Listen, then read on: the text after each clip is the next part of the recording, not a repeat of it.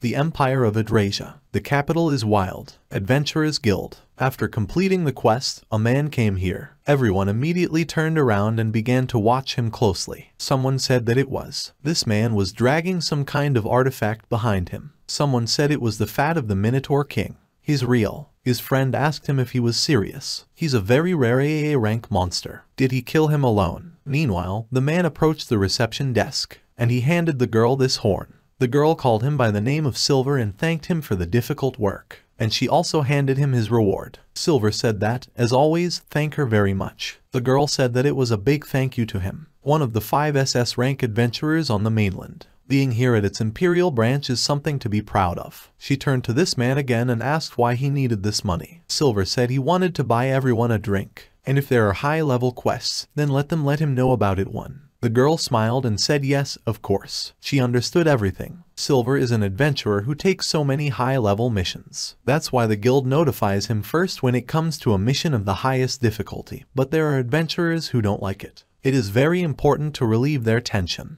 Because of his personality, he cannot act openly. He came to his house and took off all his camouflage. Anyway, Silver said that if the fact that the prince is an adventurer is revealed, then there will be big problems, right? He is the 7th prince whose name is Arnold Lakes Adler. If they know about it, they should be careful. Then the butler, whose name is Sebastian, came up to him. Arnold started in surprise and asked the butler that how many times had he told him not to come in without knocking. Sebastian said it was his habit. Arnold said that he also did not want to listen to his lectures, which say what this stupid prince does all the time. Arnold has a twin brother. He has incredible prowess, a good mind and a good personality. He is a genius who can flawlessly complete any task he is given, and no matter what he does, he will be praised for it. Despite the fact that they have the same faces, he has grace and grace. He also has countless girls chasing after him. Even though he's his brother, he's still infuriating. On the other hand, he has no ambitions, and he is not worried. He is a stupid and useless prince who has no skills at all in this matter. He used to play a lot when he was a kid, and all the tutors refused such a child. In a short time, this news spread throughout the capital, and then throughout the empire. Everything good that was in the name given to him was destroyed by his brother. Even now, in the castle, they look at him with contempt, despite the fact that he is of royal blood. That's the kind of prince he is. The butler told him not to worry. With his popularity, no one would know about his strength. Arnold said he wasn't worried about it. He was just trying to accept the facts of such an appeal to him.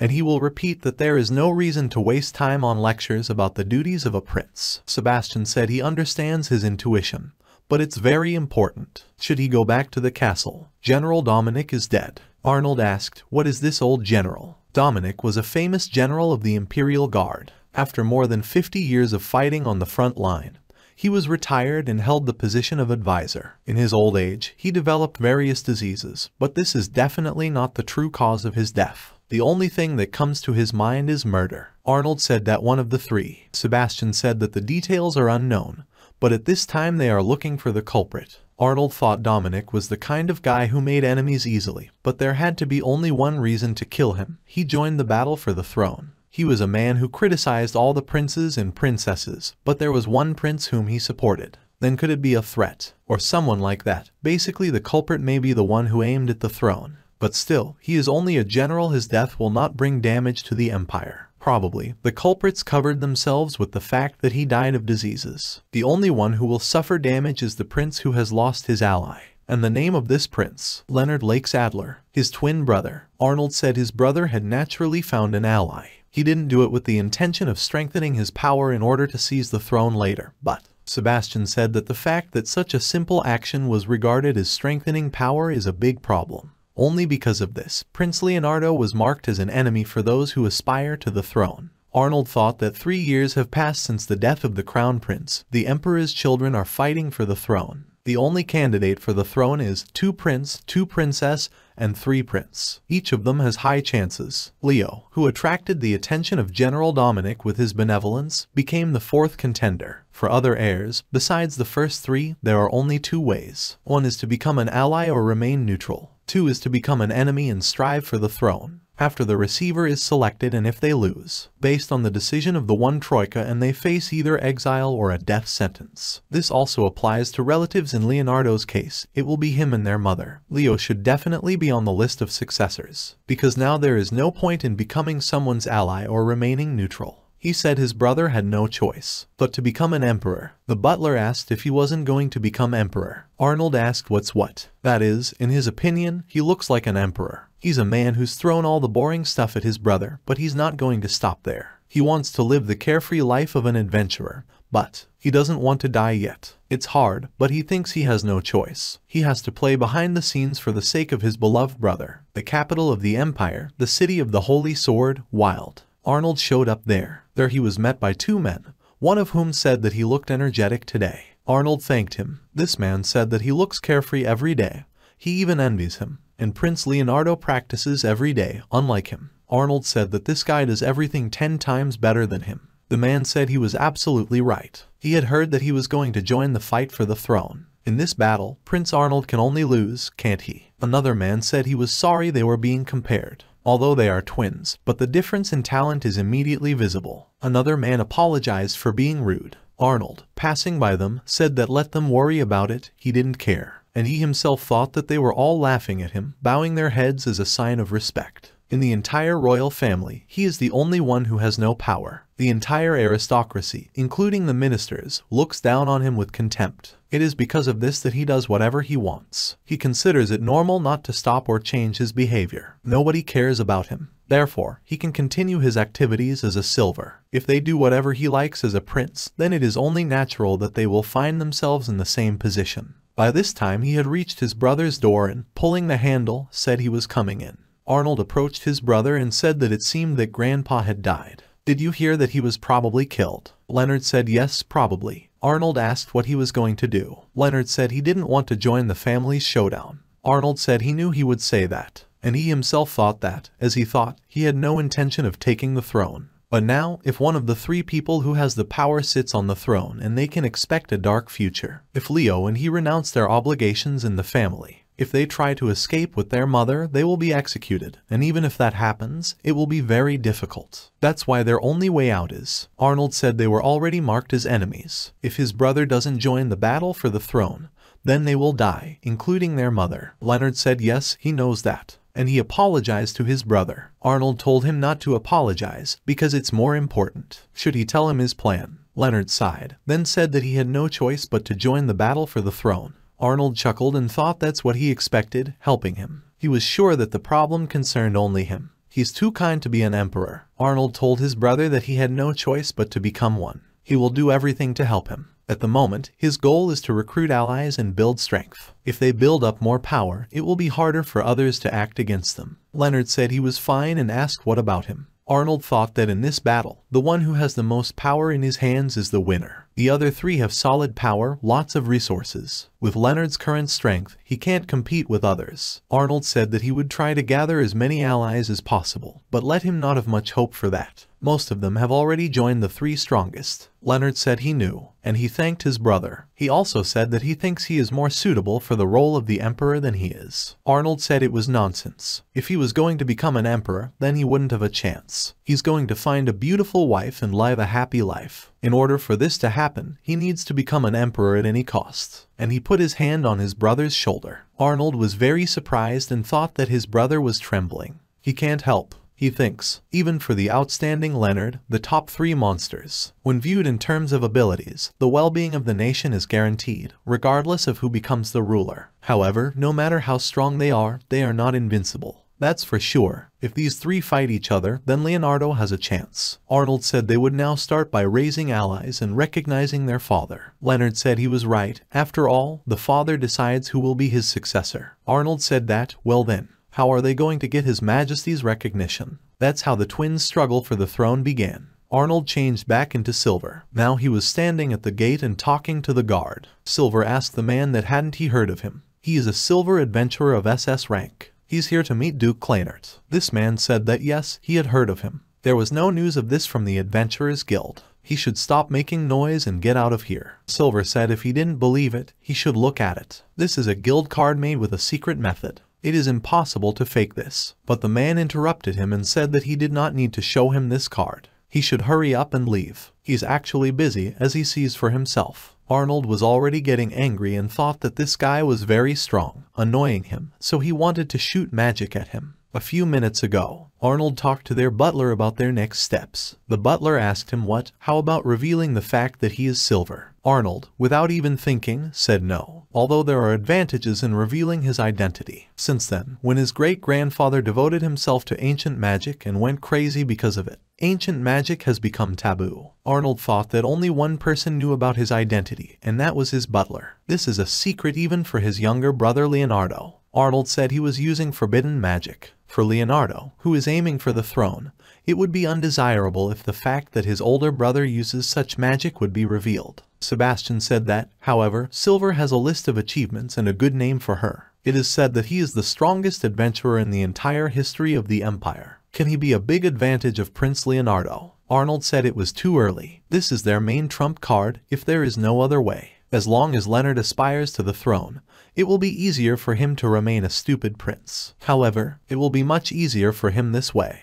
The butler said that if he decided so, then he had nothing to object to him. But what is he going to do? If he didn't reveal his identity, then they wouldn't be able to help Prince Leonard. Arnold thought that Leo was small and weak from the side. We need to come up with a plan to expand it as soon as possible. He asked the butler, what are there duchies that are not involved in the war for the throne? Sebastian said that among them, only one is not involved in the battle, and this is Duke Kleinert. Arnold thought that a rather prestigious surname had appeared. This house belongs to the royal family or its blood relatives in it. This war is an important event for them. If they support the next emperor, then their income will be great. That's why every duke's house strives to be closer to the candidates for the receivers, so that he doesn't do anything at this time. He asked the butler if there was anything that was causing concern. Sebastian said that everything is as he suspected. There were several monsters that appeared on their territory. They asked for the help of the guild, but the problem has not yet been solved. Arnold said it's because the guild around their area isn't strong enough. It looks like they're in trouble. Then why shouldn't he solve the problem himself? After that, he got up and went to get dressed. Sebastian said he thought it was a great offer, and he asked how he planned to connect Silver with Prince Leonard.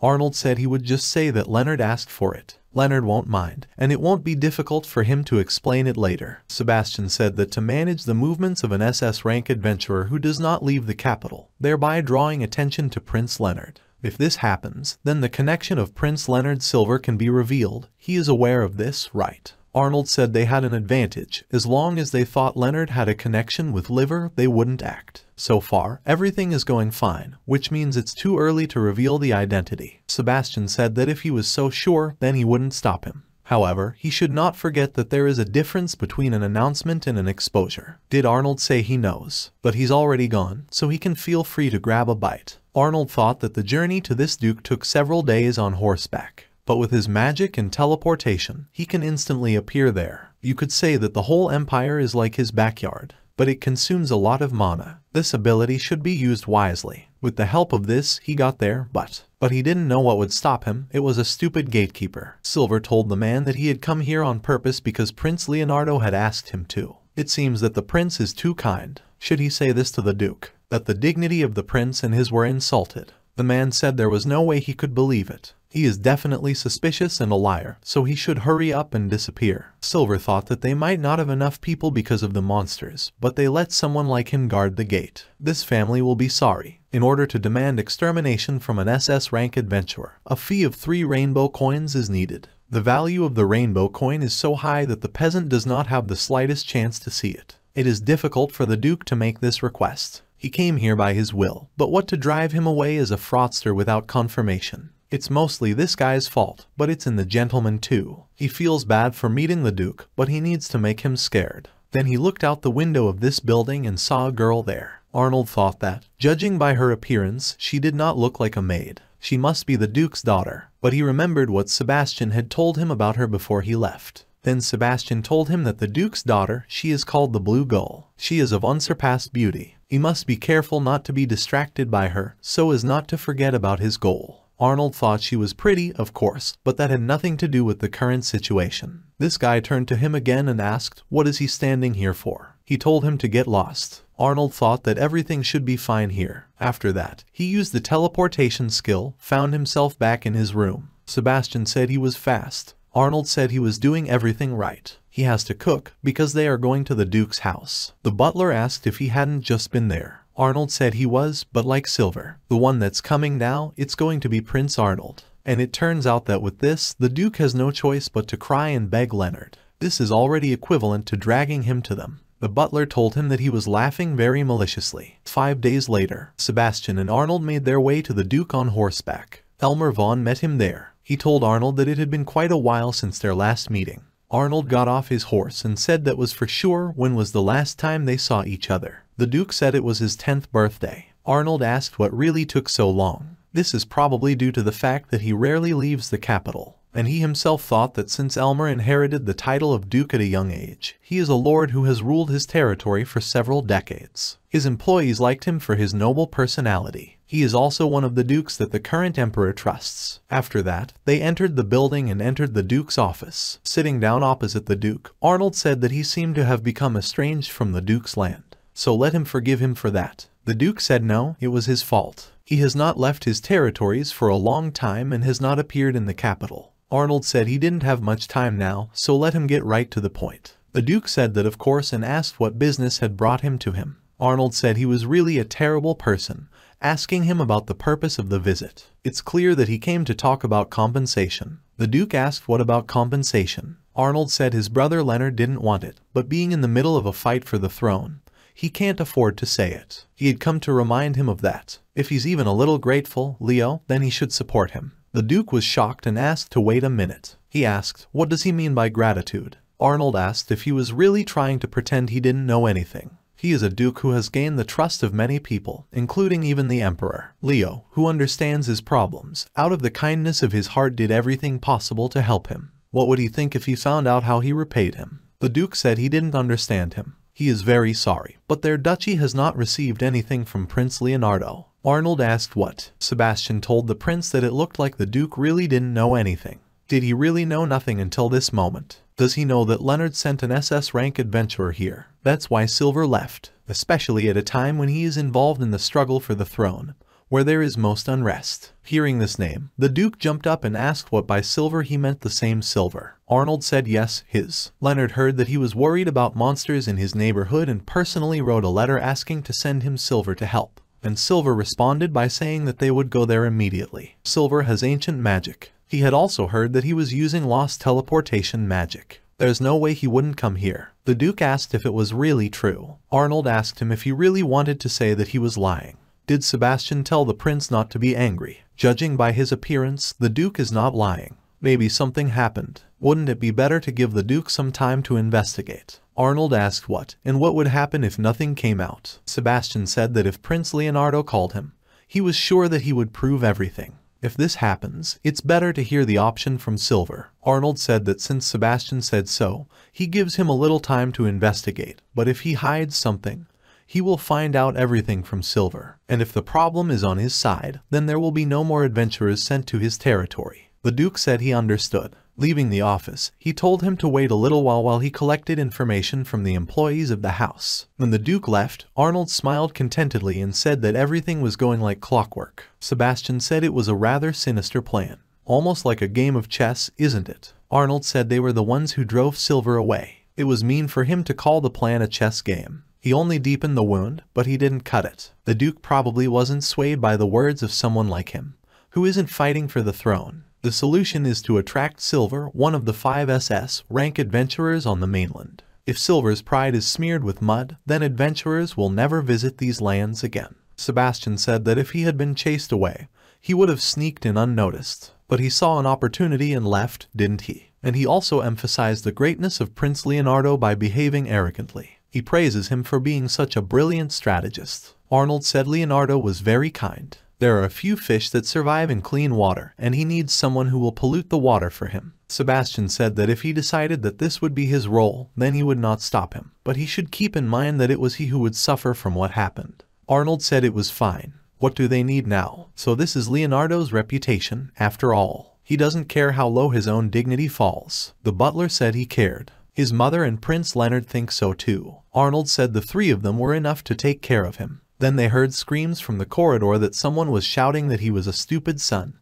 He was trying to destroy their family. Sebastian said it looked like the Duke had finished gathering information. Arnold asked that, well, then where will it all turn out now? After that, the Duke came with his son and said that he deeply apologized. Arnold said stop apologizing already and let them finally report what happened. The Duke said it looks like Silver actually visited them 5 days ago, but that stupid son chased him away and didn't even make sure. This guy told his father that did he think it was normal that an S-ranked adventurer suddenly came here? He'd think you were an imposter too, wouldn't he? The Duke began to shout at his son to shut up already. He can't even guard the gate while he's gone. The guy said that, but didn't he say that any man should be kicked out of here? It's part of his job. The Duke said that he did not remember saying that he needed to expel an SS rank adventurer. Couldn't he even look at Silver's guild card? Why can't he do that? Arnold looked at this guy and thought that those eyes showed him that he was wondering whether he needed to lie or not. Although in such situations, the best way to minimize the damage is to lower your head and be honest. After that, he turned to the Duke and said that he could lecture his son after the conversation. He is very sorry to say this, but now not only his son is to blame, but he himself is also to blame. The Duke said he understood, and asked him how he could make amends. Arnold asked what to catch up for chasing away an SS rank adventurer who was sent by the prince. Silver, whose dignity has been stained with dirt, will probably never cooperate with them again. How does he compensate for this? The Duke said he was asking for their forgiveness. They would compensate him with their heads. Arnold said he didn't need his head and his worthless son either. His daughter came into the room and said that then she would sacrifice herself. She asks to forgive her brother and father. The Duke was very surprised to see his daughter here. Arnold thought that he remembered that 2 years ago the emperor ordered brooches for hair in the form of a bird from a local master, and among them, a beautiful blue seagull caught the emperor's eye. The emperor, who was looking at all this, gathered all the most beautiful girls of the country to the capital, declaring that only the most beautiful girl would wear this brooch. Despite the fact that she is only 14 years old, she was considered the most beautiful. She was Finny Vaughn. She is the daughter of a duke. She was the one who was given this brooch, which is called the Blue Gull. And I got a role model among men all over the country. Finn fell on her knees in front of him and told him to help her father and brother. She also saw Silver when he came. If someone has sinned, then she should be responsible for it. The father immediately ran up to his daughter and told Arnold that please let him forgive her. His daughter is still a child. The guy said his sister didn't do anything. It's all his fault, so let him raise them. Arnold thought that suddenly he was a scoundrel. This was not the kind of development he had expected from a psychological encounter with the Duke. Sebastian told Arnold that the Duke's family members do a lot for them. Why doesn't he just restrain his aggression? Arnold asked, what about Silver then? Sebastian said that if they apologized to him, he thought he would understand the situation. Arnold said that even if Silver solves the problem in this territory, the fact is that their dignity, trampled by the Duke, will not be hidden. Sebastian said they could discuss it with Prince Leonard at a meeting. Arnold said it was useless to discuss it with that guy. He'll forget everything, doesn't he understand? Sebastian said that one of the reasons why people are messing with him, if his memory serves him right, they are brothers with Prince Leonardo. The people he gathered around him now tuned into the prince. Does he understand that if he spoils the relationship between him and the Duke behind his brother's back, it will then affect his position? Arnold gritted his teeth and said that it was fine, then he would follow his plan. After that, he turned to the Duke and told him to send his men to find Silver. When they find him, he will talk to him. The Duke said he was listening. Arnold told Sebastian to help him, so they found a good compromise point. Arnold can only solve the problem in this area, and then the Duke will become Leo's ally. This is their first debut step towards the war for the throne. If you look from the Duke's side, he is a nobody who bothers his brother's kingdom. But that's even a good thing. Besides, the only one who will get the throne is Leo. Then Finny turned to Arnold. Arnold looked at her and asked what. So she's still in the duchy. It's not like her. There the girl told him to let her go with him. After that, a meeting with Sylvester took place. Silver said that he knew that he would send someone after him, but he didn't think that this stupid prince would come in person. Arnold thought that, of course, it was just an illusion created by him using magic. He was able to fool the guard with magic, telling him that he was the strangely dressed guy who had been here for 5 days. He made it look like Sebastian had found Silver and after that report went to meet with Silver. But Finn insisted that she go with him, so he had to play 2 roles at once. And, of course, he could not be exposed because of the voice. Silver's mask is very strong in magic. She can not only change his voice and his body, but also, of course, leave a feeling of contact with the target. Even if they have met several times, no one can say that he and Silver are the same person. Silver looked at Finny and asked, "Who is this girl?" The girl came forward and, bowing, said that it was an honor for her to meet him. Her name is Finn Vaughn. Her father is engaged in the extermination of monsters, so she is here on his orders. It's not the first time they meet, they saw each other 5 days ago. She apologizes for such a rude reception on her part. Silver said she didn't have to apologize, because he had already cancelled all his plans for their house. He had heard that she was in a wise house where people are taken care of, but these are just words. Does she know that for a country that suffers from monsters, adventurers are rare? If she really cares about her people, then they should be ready to accept any adventurers, shouldn't they? The fact that her brother chased him away without even understanding the situation suggests that the Duke has a bad preparation. Finny was very ashamed of it, and she said that it was. This mistake is their home. Arnold, watching their dialogue, thought that, and here is the moment for his first step. He never thought that he would have to do something like this. He would show her that he could convince Silver himself, and then, when Finny told his father, his goal would be achieved. And after that, he is sure that the Duke will be on Leo's side.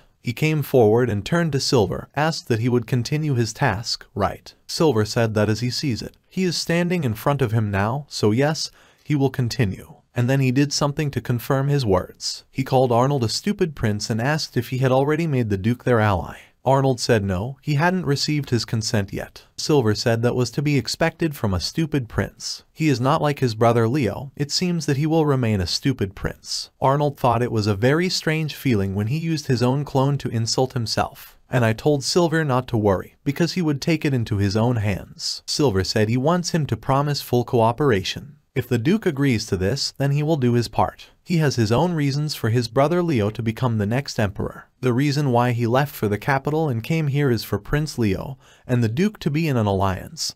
Just because of this. After that, Silver turned to the girl and said that based on the reputation of Prince Leo and the Duke, he decided to help them. But because they chased him away that time, Prince Leo's reputation was slightly lowered. That's because it was Prince Leo who asked him to help them. If he doesn't force the Duke to sign the oath, he may be deceived. She understands that, doesn't she? Finny said her father would never do that. Silver said there was no reason to defend him now. Their trust between the houses has already disappeared. Arnold asked that only if the Duke didn't promise to support Prince Leo, right? Silver said that was the point. Arnold said that he would like him to compromise and help kill all the monsters, and then the Duke would definitely become Leo's ally. Silver asked if he really wanted him to believe the stupid prince. He understands what he's asking, right? Arnold said that, of course, he knows. After that, he bowed his head in front of him and asked for help. Finny was in shock. Arnold thought that if Sebastian saw him in this position, what would he think? For someone like him, who has no pride, it's easy to bow his head to someone, especially in front of the illusion that he himself created.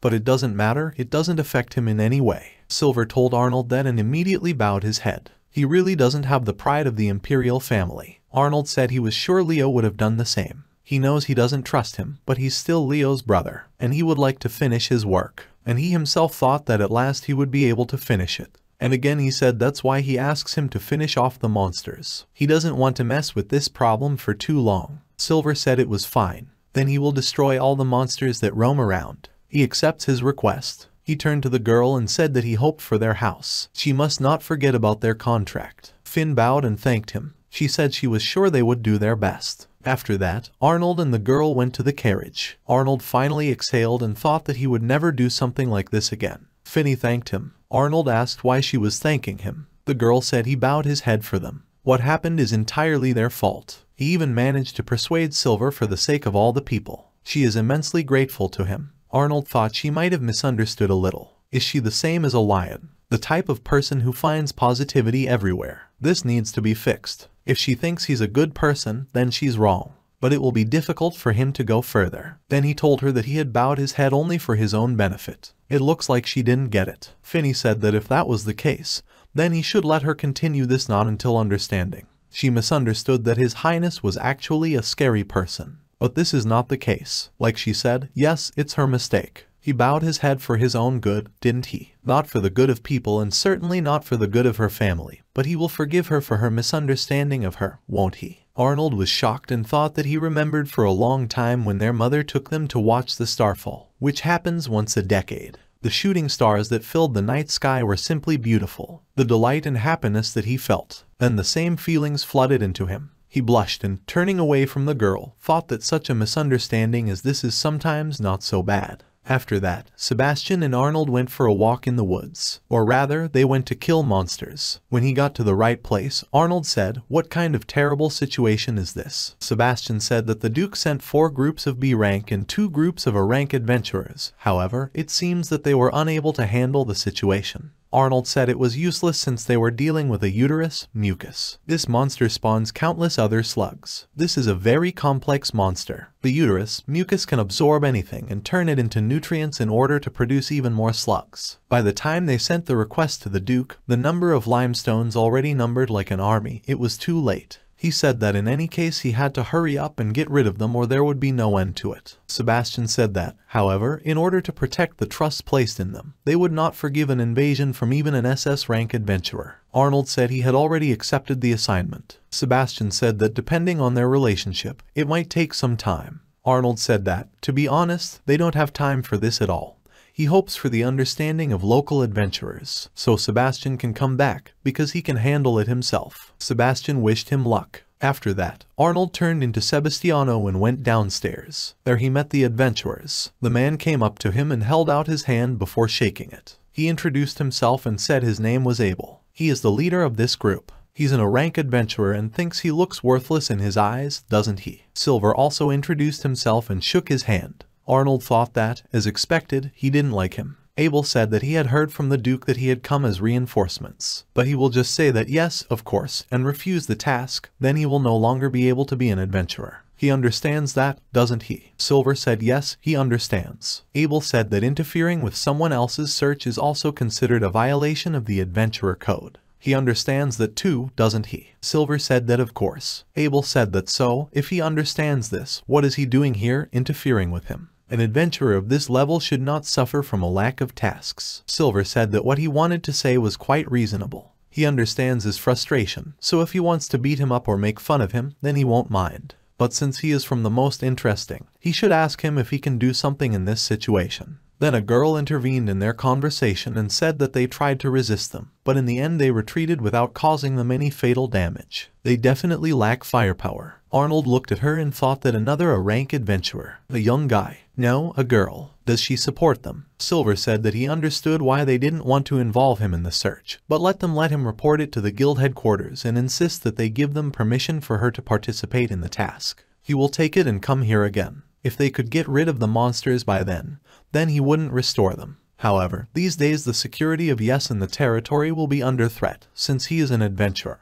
He cannot allow the level of danger to increase even more. Abel couldn't stand it and said it was fine. He agrees that they don't have enough power, so let them do what they want. And he apologized to his comrades. Arnold grinned and thought that if Abel had been alone, he would have been able to continue on his way. But he also took care of the members of his band. What kind of a wonderful leader. Silver told him that because of their weak attacks, they do very little damage. Adventurers of this level, as a rule, are requested only for groups consisting exclusively of people of A rank. And they did a good job. The guild will be grateful to them. Abel said that to think that this day had come, an SS rank adventurer praised him. Silver said he wasn't being sarcastic at all. He raised his hand and said that he was grateful to him with all his heart and he felt that he owed him. If anything happens, he is ready to help him. After that, he began to use his magic. He said he was a messenger of the gods. He acts on behalf of heaven and earth. The hour of justice has come. Sinners should shudder and the innocent should rejoice. His word is the word of God.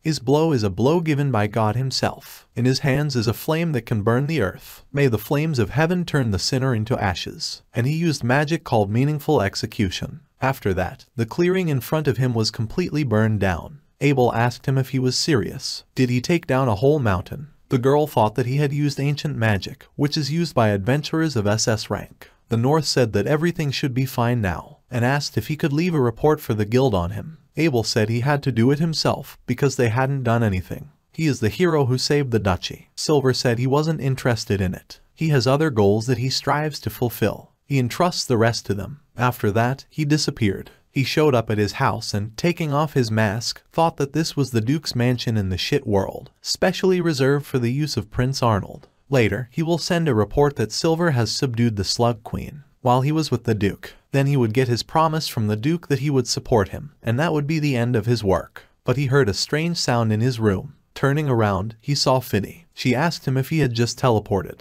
Arnold got scared and thought he had become careless. Finny asked that the suit belonged to Silver, didn't she? Arnold wondered if he should pretend it was all just a misunderstanding and tell her it was just his hobby to dress like that. No, that won't do. Did he have to kill her now? No, that won't work either. Finny is the Emperor's favorite. If something happens here, the Emperor himself will investigate it. Without a doubt, he will become the main suspect, and if that happens, then Leo's struggle for the throne will be over. He can't use the same magic he used on the innkeeper, as it won't help get rid of her memories. He can neither deceive her nor shut her mouth. He doesn't see a way out. Finny said she baked some goodies and decided to bring some to him.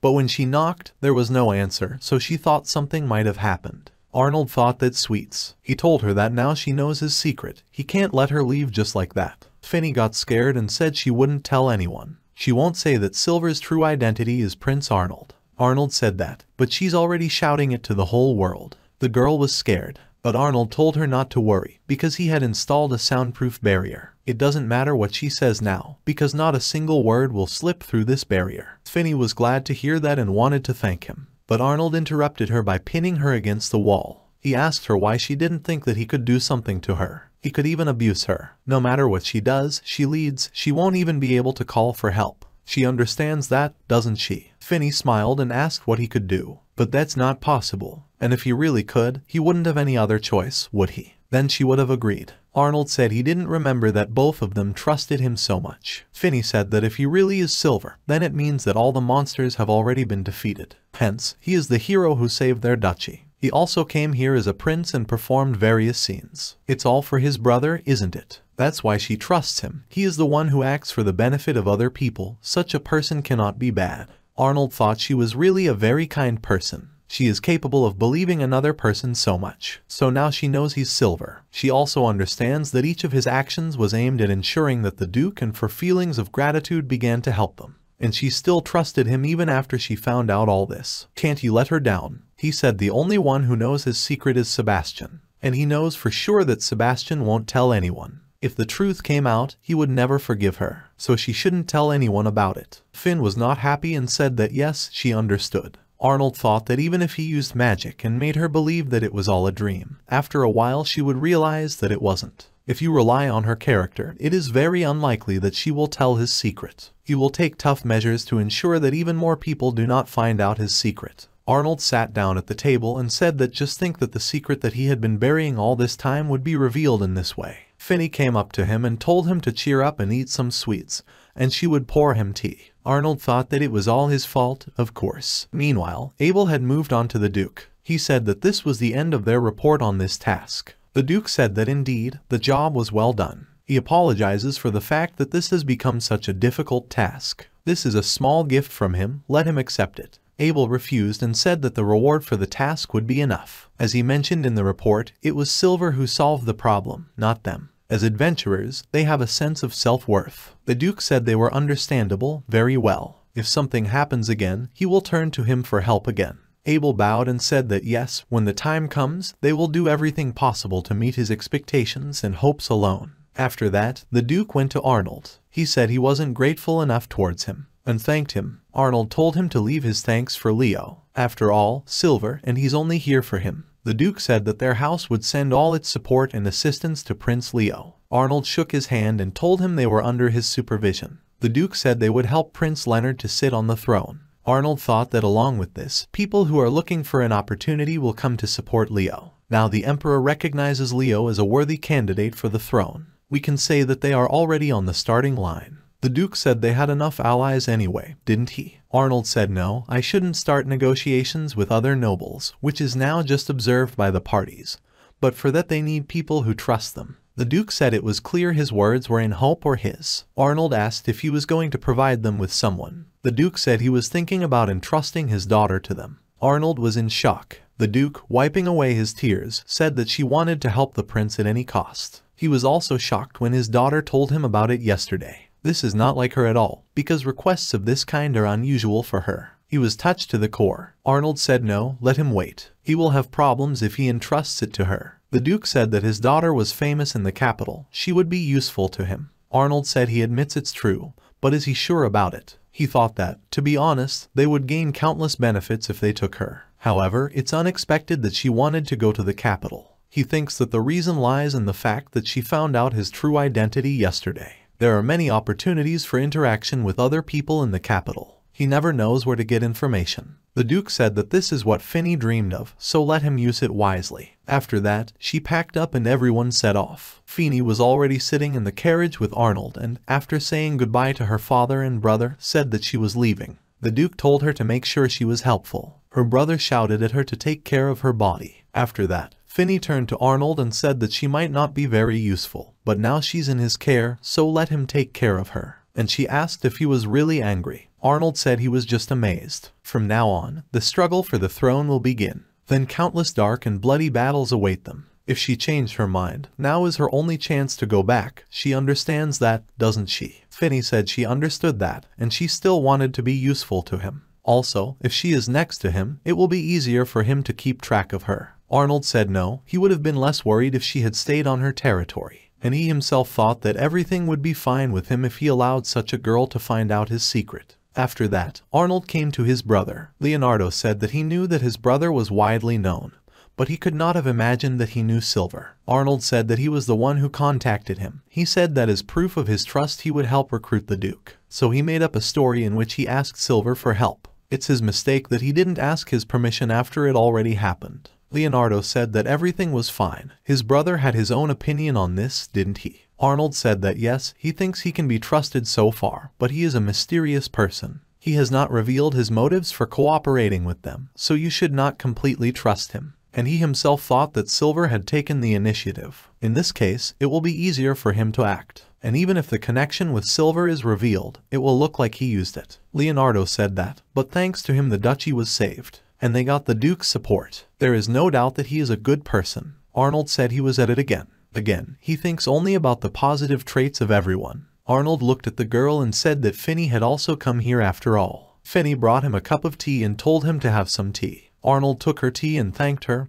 He said it was very tasty. Finney said she was very happy. Arnold thought they were being friendly, even though they had just met. It should be considered as a talent. Leonardo asked that how did he want Finney to help them. Arnold said that mainly as a negotiator. To begin with, she will often travel from her mansion to the capital. This should show that the Duke is on their side. That's all for now. And I asked my brother if he was able to gather allies in the capital. Leonardo said it was hard to say. Influential people have already joined one of the 3 parties in the capital. Now he is trying to persuade stubborn nobles who have remained neutral. Arnold said that, as expected, even if they knew that the Duke sided with Leo, the only one who can do something is stubborn nobles. Then Finney intervened and asked if they could tell her about the other 3 factions. Leonardo asked her brother if he hadn't told her about it yet. Arnold said that she asked unnecessary questions all the time and he didn't have the strength to explain it all to her. Leonardo turned to the girl and told her not to worry, because it's normal for his brother to exchange like this. He's the kind of person who rejects all kinds of conversations. Finney looked happy and asked, is it really true? Arnold said it was because rejecting such questions was even more problematic. He took something out of his pocket and threw it on the table, told her to think of them as 3 factions. Each of them is building up power, striving for the throne. 2 Prince is Arnold Lakes Adler,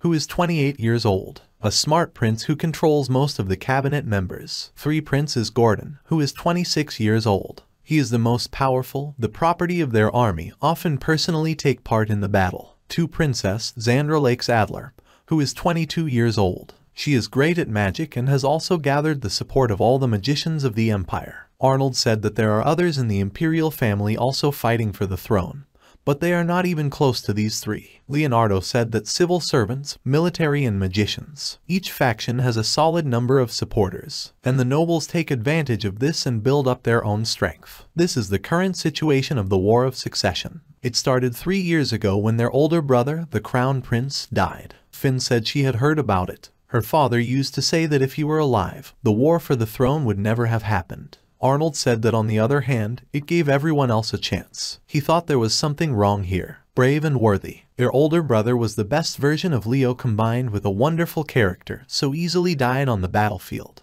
The Emperor's personal investigation proved that there was no trace of a conspiracy, but he can't get rid of the feeling that something evil is behind all this. But there's no point in continuing to think about a dead person. So he said that he was no longer here, and these three would show no mercy in the face of the enemy. The only way for him is to take the place of their elder brother and become emperor. They have no other choice. Leonardo said he knew, but would he be able to cope? Then Arnold patted him on the back and told him to melt, because he would make sure that he could cope. Then a girl came into their room. It was Marie Verchio, who met Leo when she was looking for a job. Chosen for her potential, she works as Leo's assistant despite her civilian background. Leonardo turned to this girl and told her to let him introduce her. It's the Duke's daughters, who call her Finny. Finny told Marie it was nice to meet her. Marie said it was mutual. She's Leonardo's maid, and let her just call her Marie. And if she's here, it means that the Duke is on their side. And it's thanks to my brother, isn't it? Arnold said that was enough, because she was embarrassing him. Marie still calmly said that it was a great job. Arnold thought he was just fooling around, but in the end he praises him. As always, she is silent and emotionless. Due to her well-off personality, it seems that she doesn't have any kind feelings for him. It becomes more obvious when she's around him, and to be honest, he finds it difficult. Marie approached Leonard and, handing him the papers, said that this report was about two parties for whom he was preparing a trap. Leonardo thanked her, and he, having opened this report, asked that how could this happen. Count Siegfried is under Her Highness Sandra and Baron Ballman is under His Highness Gordon.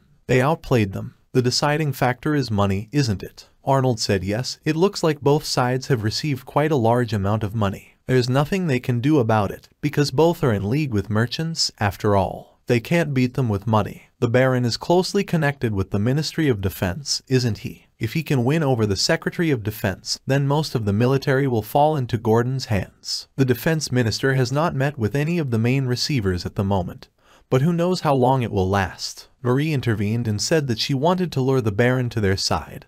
But not everything is going the way they want, after all. But then Leonardo said that, but there is progress. Finny is here and with them. This will most likely make things easier from now on. Finny said yes, she will also try her best. Then Arnold said that he would go for a while, rest. Perhaps it was because they had ridden all the way on horseback and his back hurt. Leonardo smiled and told him not to talk like he was an old man. Arnold turned around and told his brother to try it himself at least once, and he would also get sick. After that, together with Finny, they went outside. Finny pointed out the road to him and asked what could they go this way. Arnold said yes, as she wanted. Finny apologized to him for having to constantly listen to her selfishness. Arnold said that if he accompanied her, he wouldn't mind. He thought it had been a few days since he had arrived in Finny in the capital. Finny's travels around the city caught the eye of the residents of the capital every day. Rumors that the Duke supported the prince began to spread. Based on this, it looks like this story is turning into a love affair between Prince Leonardo and Finny.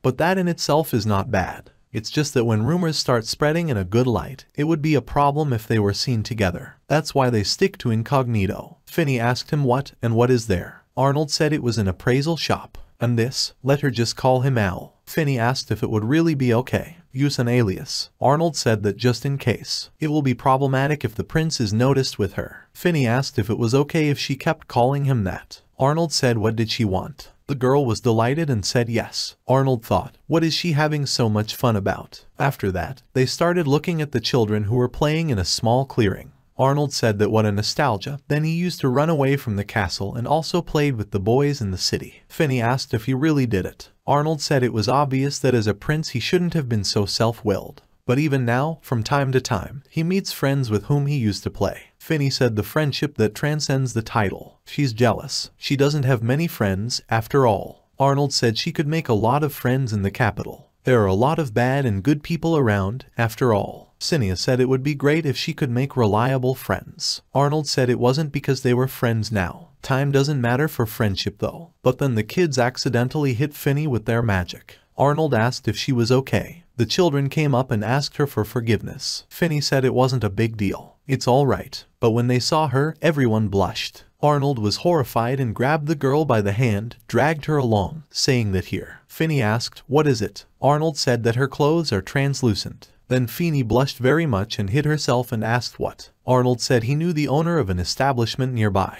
They'll get her clothes there. After that, they came to the place Arnold was talking about. The man said that isn't it wonderful, such innocence. Arnold said just don't let it spread around much, okay? The man said yes, and he asked that it was still something new, wasn't it? It is rare to see him walking with a girl. Has this time come for him? Arnold said he could say whatever he wanted. Meanwhile, Finny had already changed her clothes and, going out to them, asked what about him. Arnold blushed a little and said that yes, it suits her. What does he think? Finny smiled and said she was glad Arnold had chosen him in the end. The man asked Arnold what he would pay, as always. Arnold said yes, he would let Sebastian or whoever else know a little later. So thanks to him, as always. The man said that then let them enjoy their date. Finny blushed and asked, what's the date? Arnold told this man that he was just taking her around the city so he wouldn't misunderstand him. After that, the two of them walked around a lot more. Arnold showed her all the surroundings, and the girl was very happy about it. Arnold thought that the sun was already setting.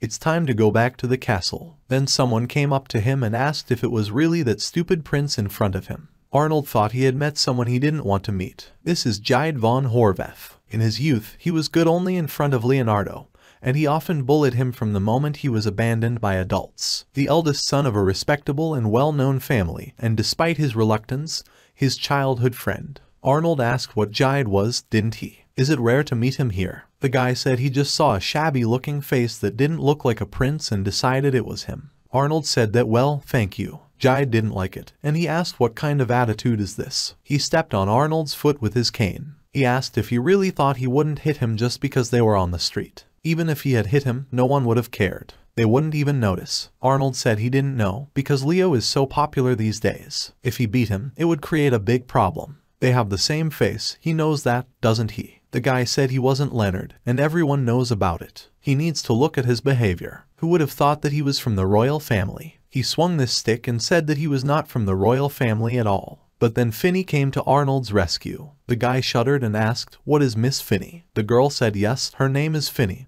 And who is he? Arnold clearly didn't like the girl's appearance here. He thought that let her just not complicate everything. If a huge fuss is formed around this, then, regardless of the result, only more problems will appear. The guy also introduced himself. When Finny heard his name, she asked him if he was fed up with the famous and venerable Duke of Horvath, wasn't it? What a shame. She was expecting someone who would behave more decently. Jide said it was all a mistake. It's Prince Arnold. Finny asked him if he really thought it was okay to do whatever he wanted just because he was a stupid prince. Does he have neither respect nor loyalty to the royal family? Arnold thought, let her stop already. It would be very bad if Finny publicly shamed him. If he beat him, the only thing that would suffer would be his reputation. It makes no sense to make enemies because of such nonsense. Finny asked this prince that besides, did he really think that she would go out with a stupid prince on her own? After that, she looked at Arnold. Arnold grinned and thought he had no choice, after which he said that it was disturbing. She doesn't want the rumors to spread, so he pretended to be his brother on purpose. Finny apologized and called him Leonard. Jide was shocked and asked what? Leonard? After that, Arnold used magic and made him look exactly like his brother. And I told my childhood friend that yes, I am him. The guy started mumbling and said that he was wrong. All this, Arnold said that everything was fine.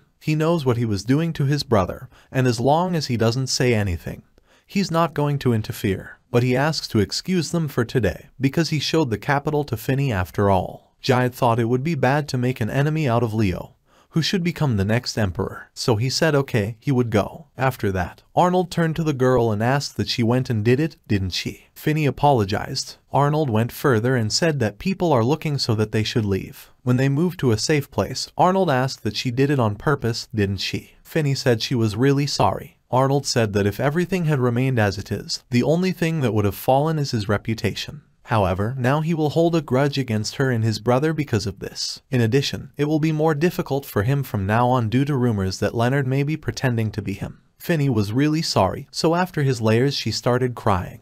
Arnold thought there was no point in blaming her for what had already happened. After that, he said that if she understood, then from now on she should not act without thinking twice.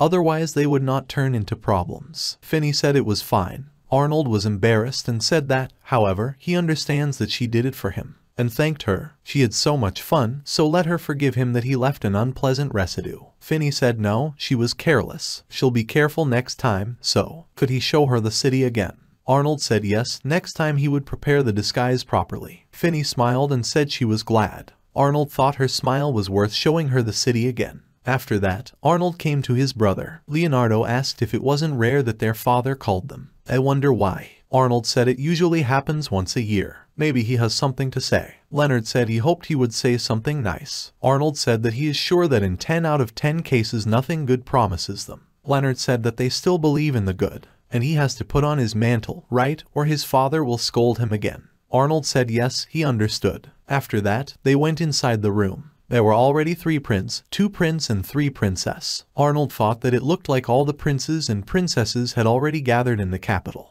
On the throne sat their father, whose name is Johann. He said it looked like everything was already in place. It might be a little unexpected, but he wants them all to compete with each other. But the usual contest of strength is too boring. To this end, he plans to resurrect a festival that was forgotten decades ago. A night hunting festival will be held, and the winner will get a huge advantage on the way to the crown. Arnold thought that a huge advantage on the way to the crown. Gordon said stop beating around the bush. Isn't it easier to hold a contest by force? Arnold thought that Gordon was a general who loved war and was also the strongest warrior among the princes. If this guy becomes the emperor, then he will begin an endless expansion of imperial territories. People will be dragged into a war they never wanted. Johann said not so fast. How will a 10-year-old boy have the strength to compete with him? The 10th prince, whose name is Rupert, was also present there. Free the princess said that everything was right.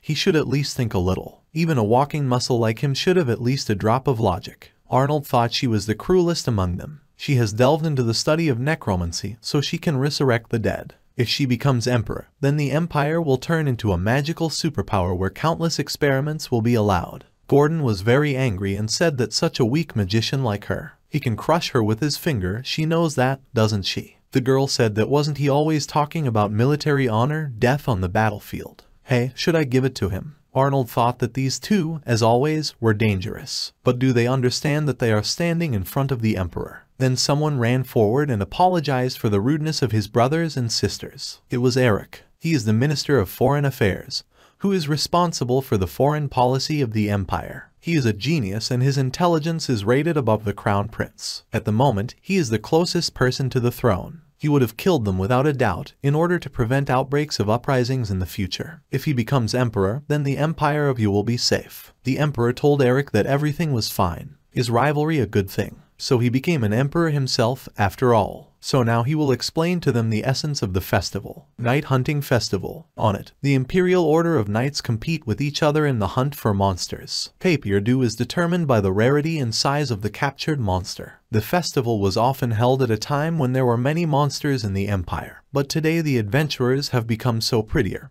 that the need for it has disappeared. Arnold thought that the Imperial Order of Chivalry, to involve the Imperial Knight Order, which reports directly to the Emperor, means that everything is very serious. Eric said he understood. Recently, monsters have become more active. However, then the adventurers will not have a job. Does he really think the guild will approve of this? The Emperor said he didn't have to worry about it, because he had already received permission from the guild. Last time they failed to cope with the attacks of monsters in various areas, so they are glad of their help. Arnold thought it was interesting. He even imagined how it happened. The man said that the Empire really pays the costs of the guild, but for some reason there are no fewer monsters. The girl apologized. The man said that the state plans to hold a festival that will be dedicated to hunting monsters, and they will approve of it, won't they? The girl said no, and it's a little. Then the man asked what could be, and not then will they find good and adventurers who will do something with monsters. The girl said that this is also a little. The man told her to choose one of two. Then the girl said that it was fine, and then they could hold a festival. Arnold thought that was how it happened. The guild is in a narrow circle between the empire and the adventurers. If they do not take counter measures, then damage will be caused to people, their crops and adventurers as well. In this sense, it is an ingenious plan to involve elite imperial knights in the hunt for monsters. The festival will not only bring profit, but also up to 100 people safety. As expected of the emperor,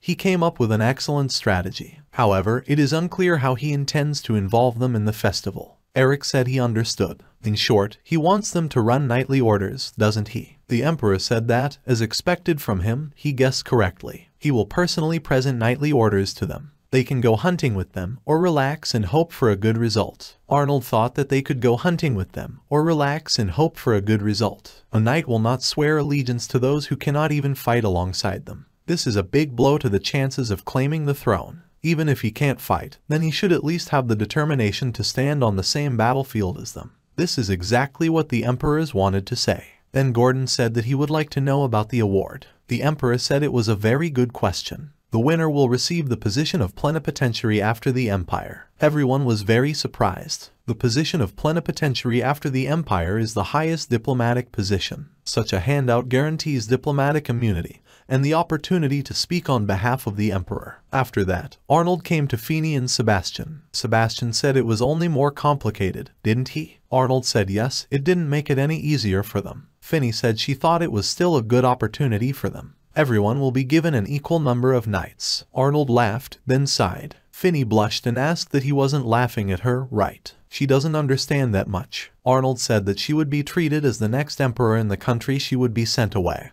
and she would also have the opportunity to improve relations between the countries. This is definitely a chance for Leo to become an ambassador. On the other hand, if one of their 3 competitors becomes an ambassador, then the hole they closed will open again. Unlike those 2, they don't have much strength to grit their teeth and refrain from participating. And if that happens, they will have to get out of the inheritance war. Feeney asked what was the matter. This is very bad, and he needs to hurry up and do something about it. Arnold asked Sebastian if he had already gathered any information. Sebastian said that not as much as he would like. He took out the papers and said it looked like the knights themselves only found out about it yesterday. Most likely, the decision was made behind closed doors by the emperor and his advisors. If that's the case, then their options will be limited. The decisive factor will be the luck and skills of the candidate. Arnold thought that regardless of whether they would meet a rare monster or not, good luck will decide everything. It doesn't matter how much power they have if they don't have a chance to show it. Did Sebastian say there was more information? The Order of Knights expects that the festival will be held in the eastern part of the empire. Arnold asked why. Sebastian said that the most damage from the monsters was caused to the eastern part and it looks like they will have to deploy there.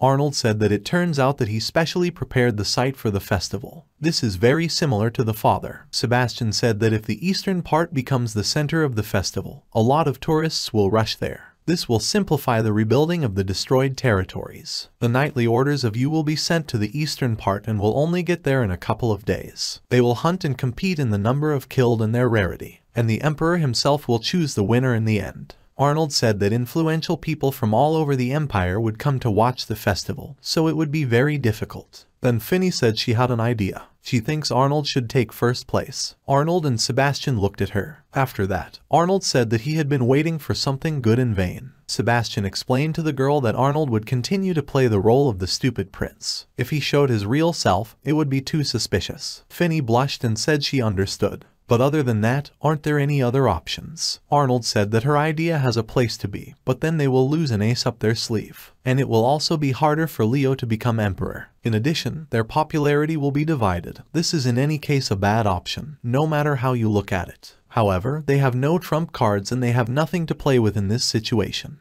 That Troika will most likely lure some rare monster to the eastern part, or they can find out the location of a rare monster, but they don't have enough people to do it. Can he do something approximately similar? You can just drive away all the monsters. The eastern part is a silver. Feeney said he couldn't do that. Arnold looked at Sebastian and smiled. He thought that as he thought, she was just like Leo, and said it was true. If he does, then people who live in the eastern part may suffer even more before the festival begins. That's why they're not going to do that. Leo wouldn't support it either. Feeney said, is it really true? She's so excited. But then I realized what I said and apologized. She said that she said something again without thinking, even though he would never do such a thing. Arnold said it was all right. She can say whatever comes into her head. Her opinion is always correct and fair. Feeney asked what he meant by that. Sebastian said that he wanted to say that he likes her the way she is. Hearing this, the girl blushed deeply. Arnold told Sebastian that he didn't remember Oba saying that. Sebastian asked if he hated her then.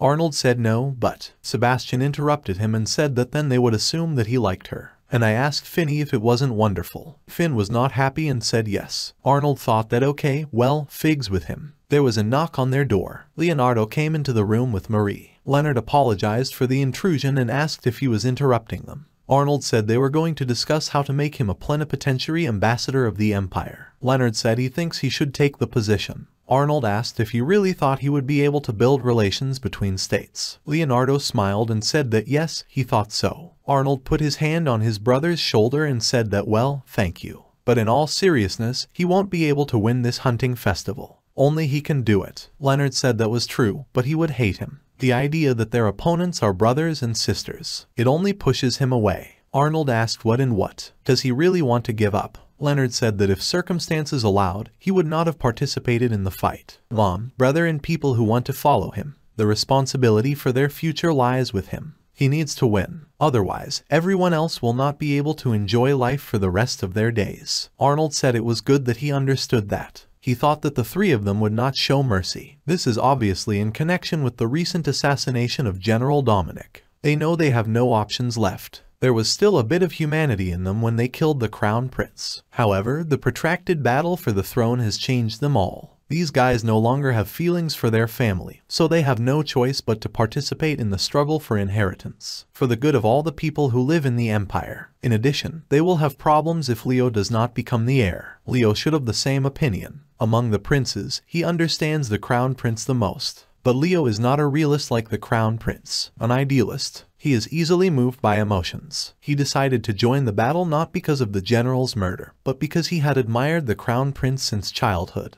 He is more than sure that he intends to become something like a crown prince. Leonard said that his strength alone was not enough. He wants them to lend it to him. Arnold said yes. After that, Silver went to destroy the monster. This monster was an AA rank Kerberos. After killing this monster, Silver thought that this was because the guild was making requests to him 2 times a month. It seems that there are really more monsters in the empire. Then someone ran up to him and asked what the explosion was. It was his job, wasn't it? Arnold asked what, and what if yes? How about telling me your name first? The girl said that the Knight of the Order of the Empire, Captain of the 3rd Corps Elna von Amsberg.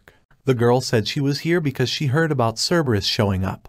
But it looks like he's already dealt with it, doesn't it? Arnold thought it was Arlberg. The contributing countries would tremble upon hearing this surname. They are the descendants of the great hero who defeated the demon lord who shook the entire continent 500 years ago. After defeating him, the emperor wanted the hero to remain in the empire. The heroes did not want the status of marquis or duke. He refused the reward and wanted to go on a trip. Then the emperor offered the hero a unique peerage title and power over the entire continent. And this marked the beginning of the Brave House, the highest rank among the imperial aristocrats, even above the prince. They bow to no one except the emperor. But no one was indignant, because they deserve such treatment. No, more than worthy for their accumulated merit over hundreds of years. Guardian of the Empire, an heiress worthy of this title is Elna. She was not only the one who protected him as a child, but also the one who trained him in Spartan conditions. She is his complete opposite. He dares to say what she did was a real mockery, but his face is hidden. At the moment he is not Arnold, but Silver, and he's not afraid of her.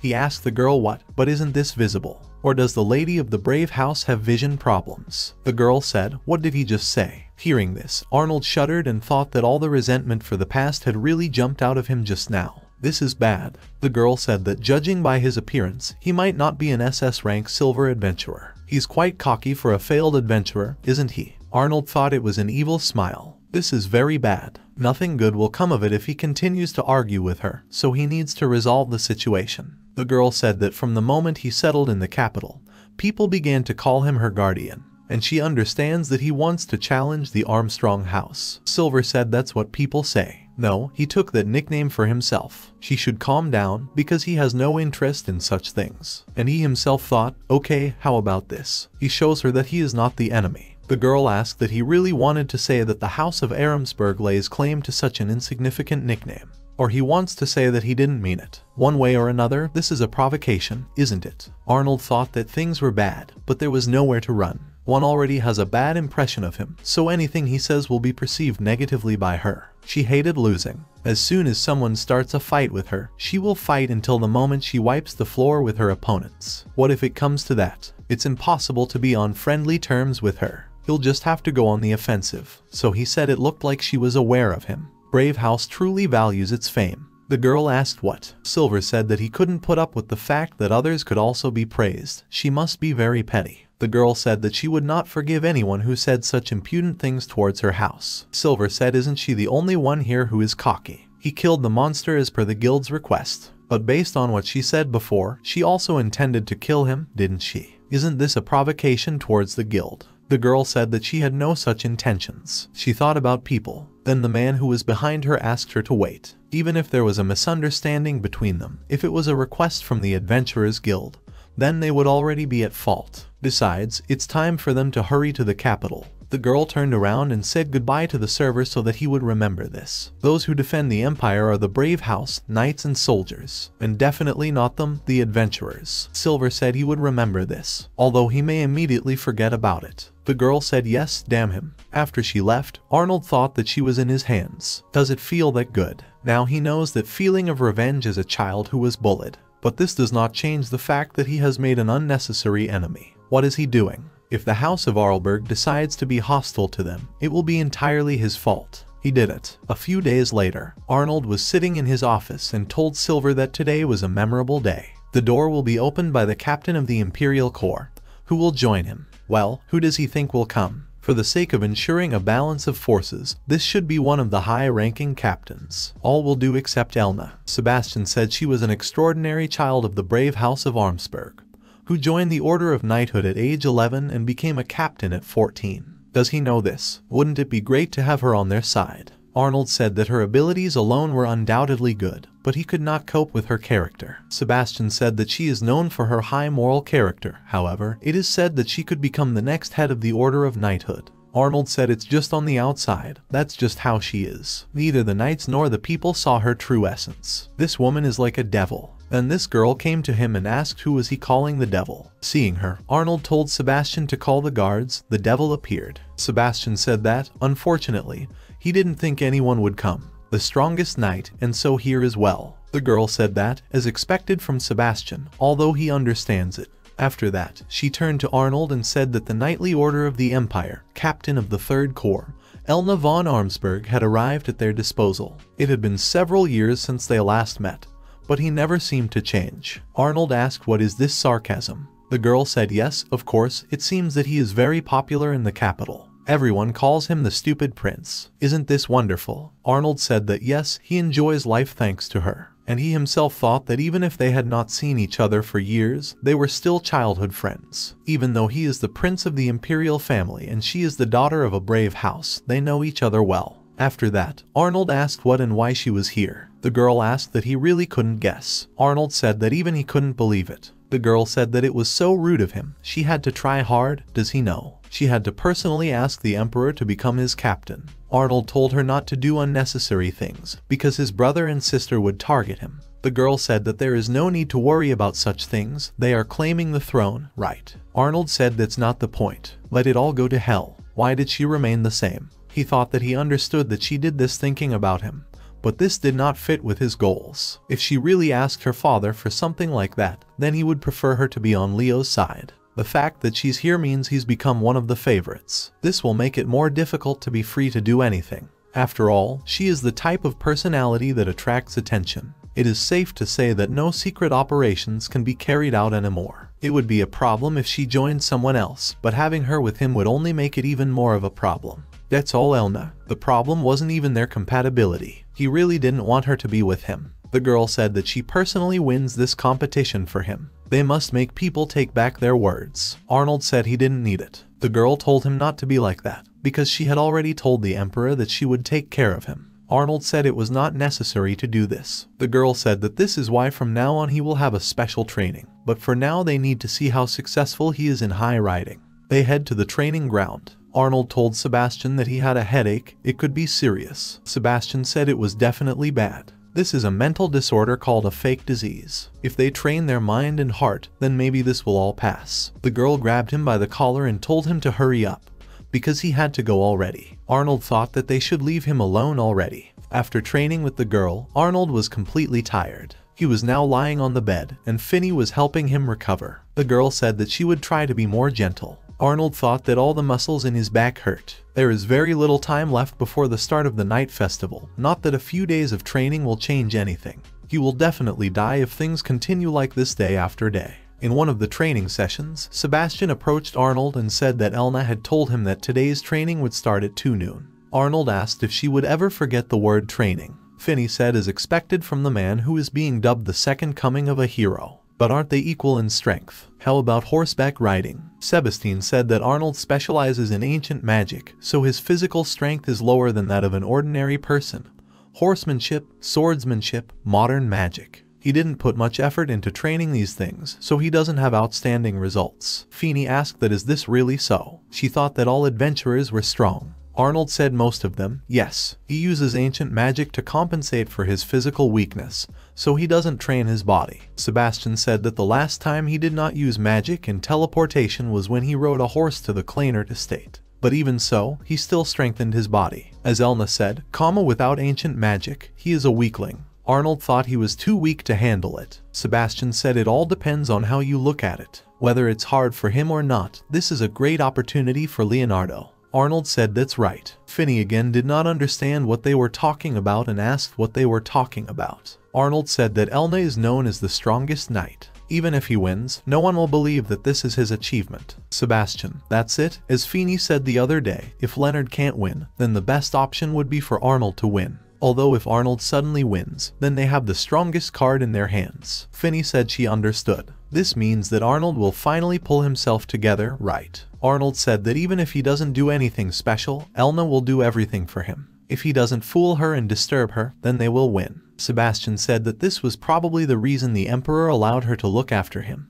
He expects him to fool her. Finney said that. But His Majesty never expected to unite the strongest knight and the strongest adventurer into one team. Arnold said that even in the worst-case scenario, he would still have won. But it's better if Leo wins. Fi didn't ask why. If Leo became an ambassador and started building relationships with other countries, wouldn't Leon start doing the same? Arnold said it didn't matter. Leo fits this better than him. Feeney asked that he just found the position of ambassador difficult, didn't he? Sebastian and Finney sighed. After that, she turned to Arnold and asked if he was putting too much of everything on Leo. Arnold thought he was shifting. Finney said that she remembers him saying that because he does everything for Leo. Sebastian told the girl that she didn't seem to understand something. He just finds it difficult. Arnold told Feeney that this was an old habit of his, and he can't do anything about it. Give up the throne, the position of ambassador, and so on. Feeney said she knew it. He does good things, but you shouldn't overdo it. Leo would be upset too. Sebastian said that he does not approve of lying to this girl. Arnold said that he was not deceiving her, just misleading her. Sebastian asked what Elna would do to him if he heard something like this. Does he understand this? He is jealous that he has such a caring childhood friend.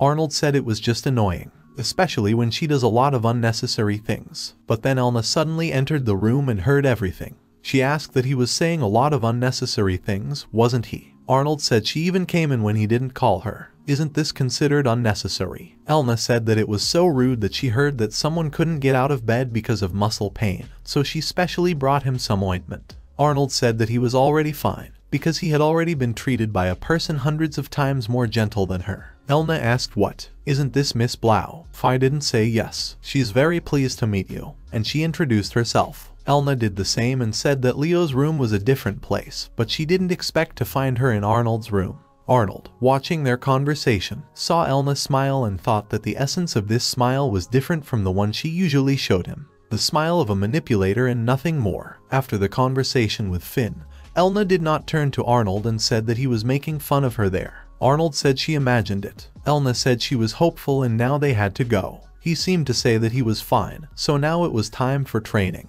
Arnold was shocked and asked what. That's not what he meant. Arnold told her to wait because she knew he was hurt. But Elna had already dragged him along and said that muscle pain was not a wound, so it would all go away with time. After this workout, Arnold came back and thought that now his whole body hurt. He stopped at one of the walls and, using magic, opened a secret door. Going downstairs, he opened the book and said that his magical research was amazing, as always. There he met his grandfather. Arnold asked his grandfather if he was tired of sitting here all the time. This grandfather's name is Gustav, and he is his great-grandfather and part-time emperor 2 generations ago. He taught him ancient magic. Gustav continued to turn the pages of the book and said that, despite all these years, the mystery of magic has still not been solved. Arnold said his research ultimately sealed him in the book. People called him a mad emperor. Does he know this? Gustav said that he thought that a demon had taken over his body. A terrible mistake. Arnold said seriously, he's so frivolous. It's his fault that he has to hide his powers. And he himself thought that the demon that had taken possession of his body had devastated the imperial capital. History books say that while researching ancient magic, he went crazy. One of the reasons why ancient magic is forbidden in the imperial family. Gustav told him to look at it differently. Because he was locked here,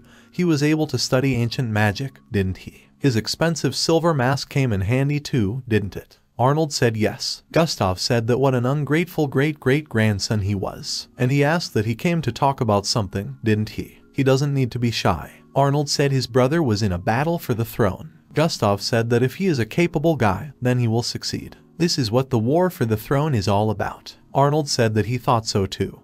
But he needed to check if someone deliberately involved him in this. But that's what he did. If you are an opponent, then he could openly resolve this issue in the end. He thought that this was something that always bothered him. No matter how much the old general did not patronize Leo, he would not pose a threat to the others. However, with the assassination of the general early on, they were forced to make a choice. Their true intention is to use the agreements on the left as a pretext to involve them in a war for the throne. Arnold sat down on the table and said he had a question. Gustav said that if he were the second or third prince, he would have killed the crown prince. Here is his answer. Arnold said yes, but he hasn't asked anything yet. Gustav said that he thought that he would ask him this question at some point. He was the eldest son, so he survived many assassination attempts. In his opinion, the version that he committed suicide is bad. Arnold said that even his father's investigation showed that he died during the battle. Does he understand this? Gustav said that maybe the traces were well covered or that those close to the emperor were involved in this. Maybe even the emperor himself is involved in this. Even if he imagined that his younger brother was on the battlefield, he would do everything to protect him, right?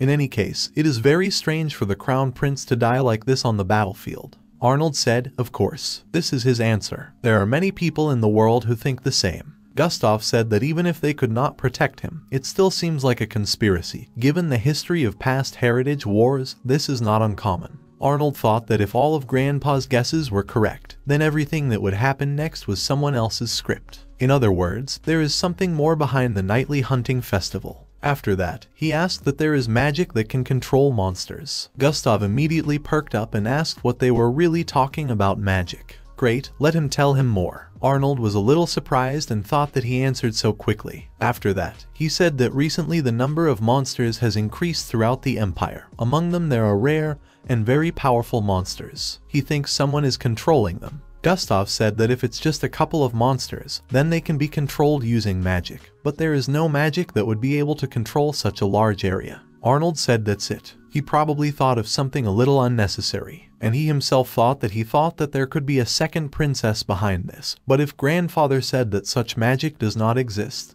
then it really does not exist. In that case, it's just a coincidence that there are more monsters, isn't it? Then Gustav said that such magic does not exist, but there is an artifact. Arnold asked what the artifact was. Gustav said that there is an ancient magical artifact. He plays a tune that the monsters like and lures them. Arnold asked if such a thing really existed. Gustav said that according to the book, yes, and I started looking for this book. He said that this flute is called a hamlin. If a person with enormous magical power can play it well, then the monsters will disperse throughout the empire. Arnold thought that an era where magic is more advanced than now. The artifacts they owned are superior to anything they have now. Such artifacts are usually found in ruins and become national treasures in some countries, but there are also those that appear at unexpected times. Arnold said that a nightly hunting festival would be held very soon. Each member of the imperial family will lead the knights on the hunt. Gustav said that the current emperor had done something really interesting. And he asked what? What about the reward? Arnold said that the position of ambassador plenipotentiary. They can't afford to lose this festival. However, if the flute is in the ruins of their opponent, then they have no chance of winning. Gustav said that everything was correct. If they use the flute correctly, they are guaranteed victory. But if it were him, he would not have used such an idiotic method. Arnold thought that oh, it's true, if one of his 3 relatives used such an artifact, then the other 2 would be included, and he would start pursuing him even in the War of Succession if he did something that caused trouble for the empire. Then the consequences cannot be avoided. In other words, he said that the puppeteers are not taking part in the War of Inheritance, right? Gustav said yes, regardless of whether this person is connected with the main contenders or not. If it is not difficult for him to fill the entire empire with monsters or harm the country in other ways, then the position of ambassador plenipotentiary will definitely not satisfy him. Arnold thought that now the problem is no longer to win the festival. If they don't find out who is behind this, then the hunting festival will no longer be just a battle for the position of ambassador. He asked his grandfather, is there any way to prevent the effect of this flute? Gustav said that only if the artifact itself is not destroyed, then no. Stopping the sound of a flute is very difficult. Arnold said that in short he just needed to focus on the festival. Arnold said exactly that. The same goes for the others. They could not know exactly when this festival would be held or not. In other words, they were using the monsters for something else before they even announced it. There is definitely something behind the festival. He must not let his guard down. After this, Arnold left his grandfather's room. Then someone appeared behind him and told him not to move. Arnold thought he had already arrived, much faster than he expected. He asked the man what he was saying, knowing that he was Arnold, wasn't he? This man took out a knife and said that of course he knew to kill. He was not going to kill him, so he would just sleep a little. Arnold said yes, of course he would if he could. After that, he used his magic. He sealed the man so that he could not leave the circle. The man asked what he did. Arnold said his decision to click to avoid being killed by mistake backfired on him. During this moment, he managed to create a barrier that immobilized him. In addition, there is a search spell located around the perimeter, so it is absolutely impossible to sneak up on it. The man still tried to get out of there and asked that wasn't he a mediocre prince. Arnold told him to calm down and answer his questions first. Someone helped him get into the tightly guarded castle, right? Who was that? The man told him not to underestimate him. He would rather die than give him a customer. Arnold said that means he's not in denial. Okay, he got it. And he himself thought that 3 relatives could influence the security of the castle. The rest will have to put in a lot of effort, so they disappear. He said that his goal was to prevent him from taking part in the night's hunting festival so that Elna would retreat. This idea is easy to see through. Of course, he took the necessary measures. The man said the same thing could be said about him, and he called someone. But then Sebastian came up behind Arnold and said that it looked like the 4 of them were acting together. He neutralized the other 3. Arnold said he did a good job. The man was horrified and asked what. Sebastian asked that did he really think that he would let Alfred roam one. Looks like he was underestimated. Arnold turned to the man and told him that he had to confess. Who hired him? After that, he used one more magic. The man grabbed his head and began to ask Sandra for forgiveness. He fell to his knees and told Sandra that he hadn't said anything. He didn't say anything. Sebastian said that the method of transmitting to the test subject the most vivid horror experienced is the most effective. Arnold said that this means that Princess Sandra sent the killer. It looks like she trained him quite harshly. Sebastian said it was so like her to force loyalty through fear, and he asked Arnold what he would like to do. Arnold thought that Sandra tried to eliminate him because she had her sights set on the ambassadorial position. Since she offers such efforts in this festival, luring out monsters is not her doing. He told Sebastian that even if he talked about him, it wouldn't hurt Sandra. They can kill him, but there will be a problem with removing the corpse, so let him hide it in a secluded place. It might come in handy later. Sebastian said it was accepted. A few days later, Arnold and Finny were riding in a carriage. Arnold asked who planned this. Fi didn't ask what. Arnold said yes, that's okay. Then the girl looked out the window and told Arnold that she could already see it. Arnold said that this was the opening site of the night's hunting festival, and it's called a Kiel, night hunting tournament. The night before the tournament, Arnold remembered the words of his grandfather, who said that something would happen during the festival that he should not let his guard down. Then a date ran up to him, changed her clothes and apologized for keeping him waiting. Arnold said that he wouldn't say that he was waiting for her that long. Feeney said that's how it is, and she asked if it suited her. Arnold thought that he found these glasses in his grandfather's room. They are able to create a slight illusion. To outsiders, Feeney now looks like an ordinary girl. True, this will not work for experienced magicians and those who know her well. But in the city these glasses will be of little use. Arnold blushed a little and said yes. Finny thanked him for accepting her invitation, and she said that they should have a lot of fun today. Arnold said that's what they would do, but he himself thought that he didn't have any compelling reasons for refusing. He said that they would go and immediately walk around the counters. Finny said yes, they need to win everywhere. Arnold said he thought it was impossible. What did Finny tell him he could do? Arnold said that, well, he will try. After some time, Finny grabbed her stomach and said that her stomach was full. Arnold brought her a drink and said that if she wanted to win everywhere, then she had to eat little by little. The girl took the water and said that, but she was embarrassed in front of the one who prepared all those dishes. Arnold said that you wouldn't think that these words were uttered by the Duke's daughter. Feeney said the food was simply amazing. Arnold said that just admiring it without eating anything is also fun, she knows. Feeney asked that this kind of fun really exists. Arnold said that of course there is. First, she should rest a little and then they will continue to walk. Finny said that's good, but it won't work right now. Then they saw Leo and Marie in the crowd. Finny asked that I wonder what happened. Arnold said that it didn't look like they were on a date. Most likely they were here for work. Leo is very hardworking. Then Leonardo noticed the two of them and approached them. Leonardo asked that they were really on a date. Finny said happily that it was a date. Arnold asked what is similar. Leonardo said he looked a little strange. Arnold asked his brother that he had better tell him where he intended to get into again. Leonardo said they say there are thefts happening all over the place. Arnold was a little surprised and asked what theft was. Are they hunting for something specific? Leonardo said that they looked like precious stones. Therefore, Finns should also be a little more careful. Finny looked at him in surprise and then remembered her hair clip. Arnold asked that maybe they would come back for a while. He thinks that today it can be removed. The girl said how could it be? This will take time. Apart from the fact that it is a gift from His Majesty, this is her favorite hairpin. Well, if he's that worried, she'll take it off. Then Arnold felt something and thought that something had really penetrated his barrier. Then they saw that some small animal was curling around their feet. Finny leaned over to him and said that he was so small and cute. What a cutie wife, Arnold thought. What kind of strange feeling is this? It seems to him that he has already seen this somewhere. He asked his brother what it was called. Leonardo said that he remembers seeing something like this in the past. Then Marie intervened and said that these small animals live in the west of the continent. They call with affection or ordinary affection. Two brothers turned to her at the same time and said that's for sure. Arnold thought, why are they in a city in the east? Meanwhile, this weasel was climbing on Finny. Finny said no, it tickles. The weasel got under her clothes and began to climb there. Maria approached the girl and told her kindly to crawl out of there. Then Arnold noticed that another weasel was running,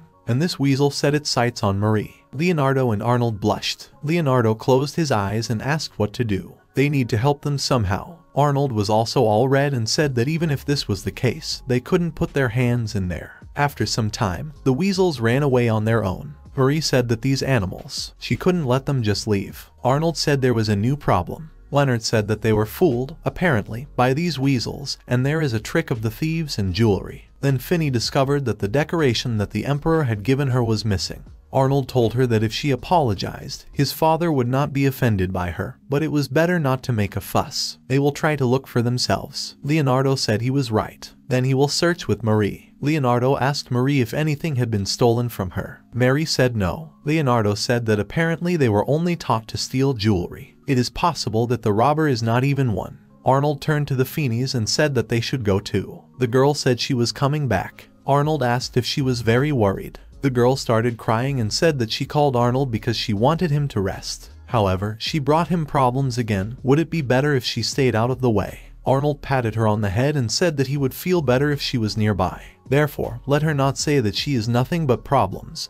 She should not worry, because they will quickly find her hairpin. Finny said that, but they had lost sight of them. Arnold said everything was fine. Finding them is not a problem for him. The girl said that. But if magic is used to catch them now, then his magical power may not be enough for tomorrow's festival. Arnold asked that she really thought he solved everything with magic. The girl said she didn't say that. Arnold said that although these animals are smart, they are still animals. If you think about it this way, a lot will become clear. Finny said that she didn't think that if they looked now, then. Arnold interrupted her and said that he wasn't looking for them. He is looking for the one who called them to himself. The girl asked what she called to herself. Arnold said that they could be trained to get under girls' clothes and steal jewelry, but if they took the things somewhere far away, then obstacles would certainly arise. Moreover, there are a lot of people walking now. Finny said that, but he's right. Then it turns out that the culprit is nearby, right? Arnold said that if such dangerous maneuvers were to be performed, there was no point in using weasels. There must be some kind of trick, and he also thought that she too should be where these animals passed. Then he found something and said that it was just as he thought.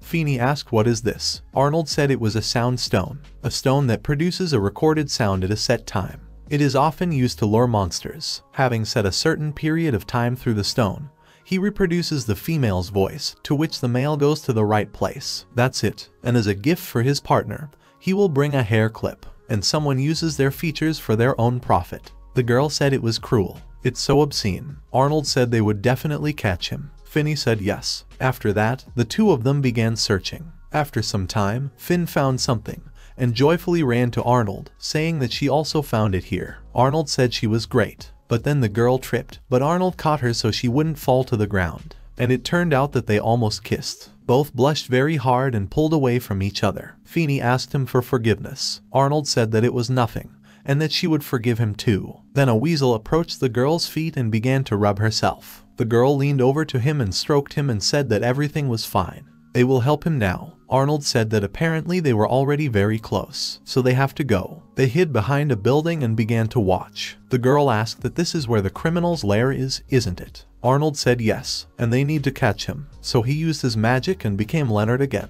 He went out and called out to these guards. The guards recognized him immediately, so Arnold said that they should gather knights from the surrounding area. They found the jewel thief's lair. One of the guards said is expected from Prince Leonardo. Another man said that they would gather them all right away. Arnold thought that even the Eastern Knights had a good ear for Leo. Then he noticed the girl and asked what it was. Finn looked a little upset and said that, but he was the one who caught him. Arnold said that on his behalf the Knights would not budge. If he runs away, they'll be in trouble, right? The girl said that it was so, but again all the laurels would go to Leo. Arnold asked that they didn't take her in. Is it that worrying?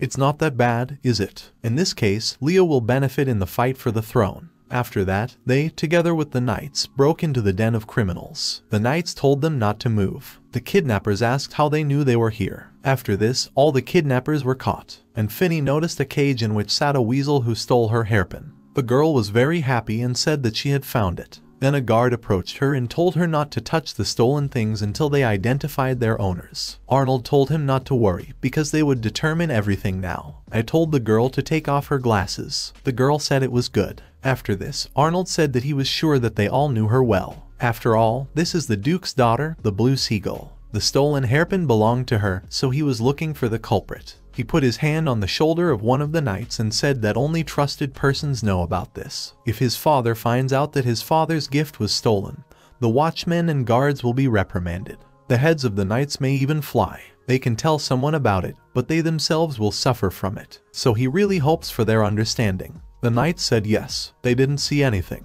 As he was leaving, Arnold said that they had helped a lot. When they went outside, Arnold became himself again. He said that now all that was left was to explain everything to Leo. Feeny thanked him for his help and said that it was all thanks to him. Arnold said he didn't do anything special. Then the girl stopped and said that she didn't care if no one knew about his achievements, because the main thing was that she knew. She will always remember how gifted and wonderful he is. Always and forever. Arnold smiled and said that's how it is. Then he counts on her in the future. The girl said that someday she would write a book and tell without concealment about his deeds. Arnold said we could do without it. The girl asked why. 11.1 Chapter. Arnold and Leonardo watched the celebration. Arnold said that as he expected from public holidays, the area is very lively. Leonardo said it was true. This is very cool. He thinks that such a fun time. They need thanks to the fact that his father distributed the money. People can enjoy the festival. After all, the people in the eastern part were very worried about the monsters. Then Elna appeared and said that this is where he was. Leonardo greeted her and asked what was her mood. Elna said that she was tired just before the competition. Morally, Arnold said it appears she was harnessed due to a lack of people in the area. Elna said that she was monitoring the unrest among the commoners, chasing mission violators, which she was not particularly involved in. It wasn't easy. And by the way, what were the two of them doing? Leonardo said he was the same as usual, just a little tired emotionally. Elna asked what happened. Leonardo said that he had recently walked through those villages that had suffered from monsters. He believes that it is the duty of the imperial family to help them lighten their burden. In addition, if he wins, he will have a sum of money. If he receives them and adds his money, he will be able to make a contribution. Arnold asked that he really thought about that too. Elna asked what was he doing at this time? Arnold said he was content with the festival. Elna sighed displeasedly and said that if he had at least one of Leo's virtues, then she would feel calmer. Leo caught a jewel thief as a contribution. He is highly praised by the knights of this city. Arnold said that his brother simply knew how to hide his virtue, so that others simply did not see it. They keep it a secret that he helped Leo.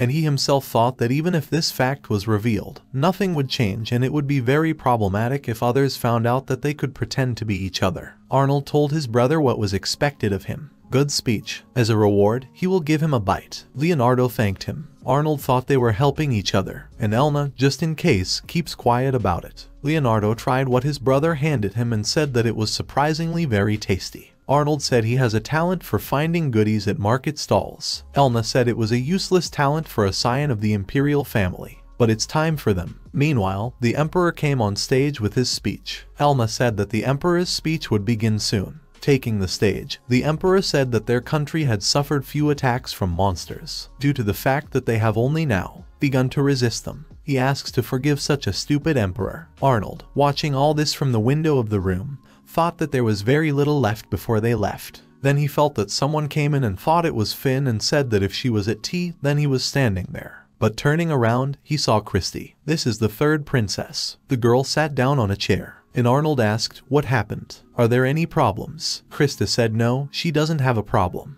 These people have problems. Arnold leaned over to her and asked what she saw this time. Christy said how this city was surrounded by monsters. Arnold looked very surprised and thought that Krista had innate magic. Usually magic can be learned through training, a rare case when people are naturally proficient in magic. Such isolated cases are very valuable, since their magic is unusually strong. Krista's ability to predict the near future is one of them. In the past, when the crown prince died, she read in front of him that she saw her brother's death with her own eyes. Since then, he ordered her to tell only him about what she saw, so that none of the contenders for the throne could use her. Sometimes she sees the future and desired events, but the ability is still not stable. It is not a fact that her prediction will come true, but something like this cannot be ignored. Arnold asked his sister that she didn't see anyone really die, did she? Krista agreed and said yes. Arnold patted her on the head and said that's it. Well done to her for coming to tell us. Now it will be much easier for him to act. Krista asked if he would go too. Arnold said that he couldn't stay away. Looking at his sister, he thought that if the city really was surrounded by monsters, then it would be much easier to act while on the street. But what should he do with her? At that moment, Finny came into the room and apologized for the intrusion. She asked if they would like some sweets. Arnold thought of something that was needed. He brought the girl to his sister and told her sister to introduce herself. This is his friend Finny. Finny said she was very pleased to meet her. Krista said that she knew it and called it a blue seagull. The most beautiful girl in the empire. Arnold asked Finny if she could spend some time with Krista. Krista wanted to object and said that there was no need.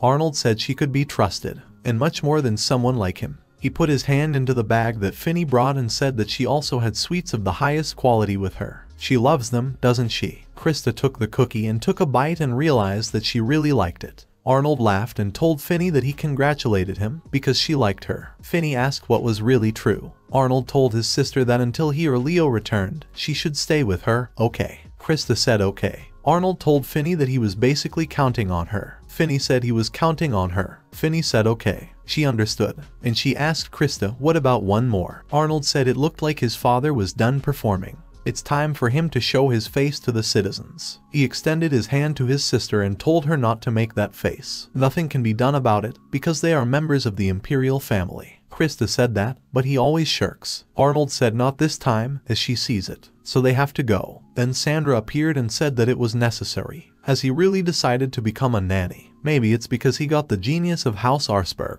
Arnold told her that it sounded very rude. It's natural for an older brother to look after his little sister. That's the duty of the elders. Sandra said it was just a laugh, that's all. She sees that he has the courage to dare her. Arnold said she looked like she was very annoyed. What's happened? Did something really not go as she planned? Sandra started to get very angry and told him to be ready. She will explain to him with an example how useless the strong sword he received is if he cannot use it.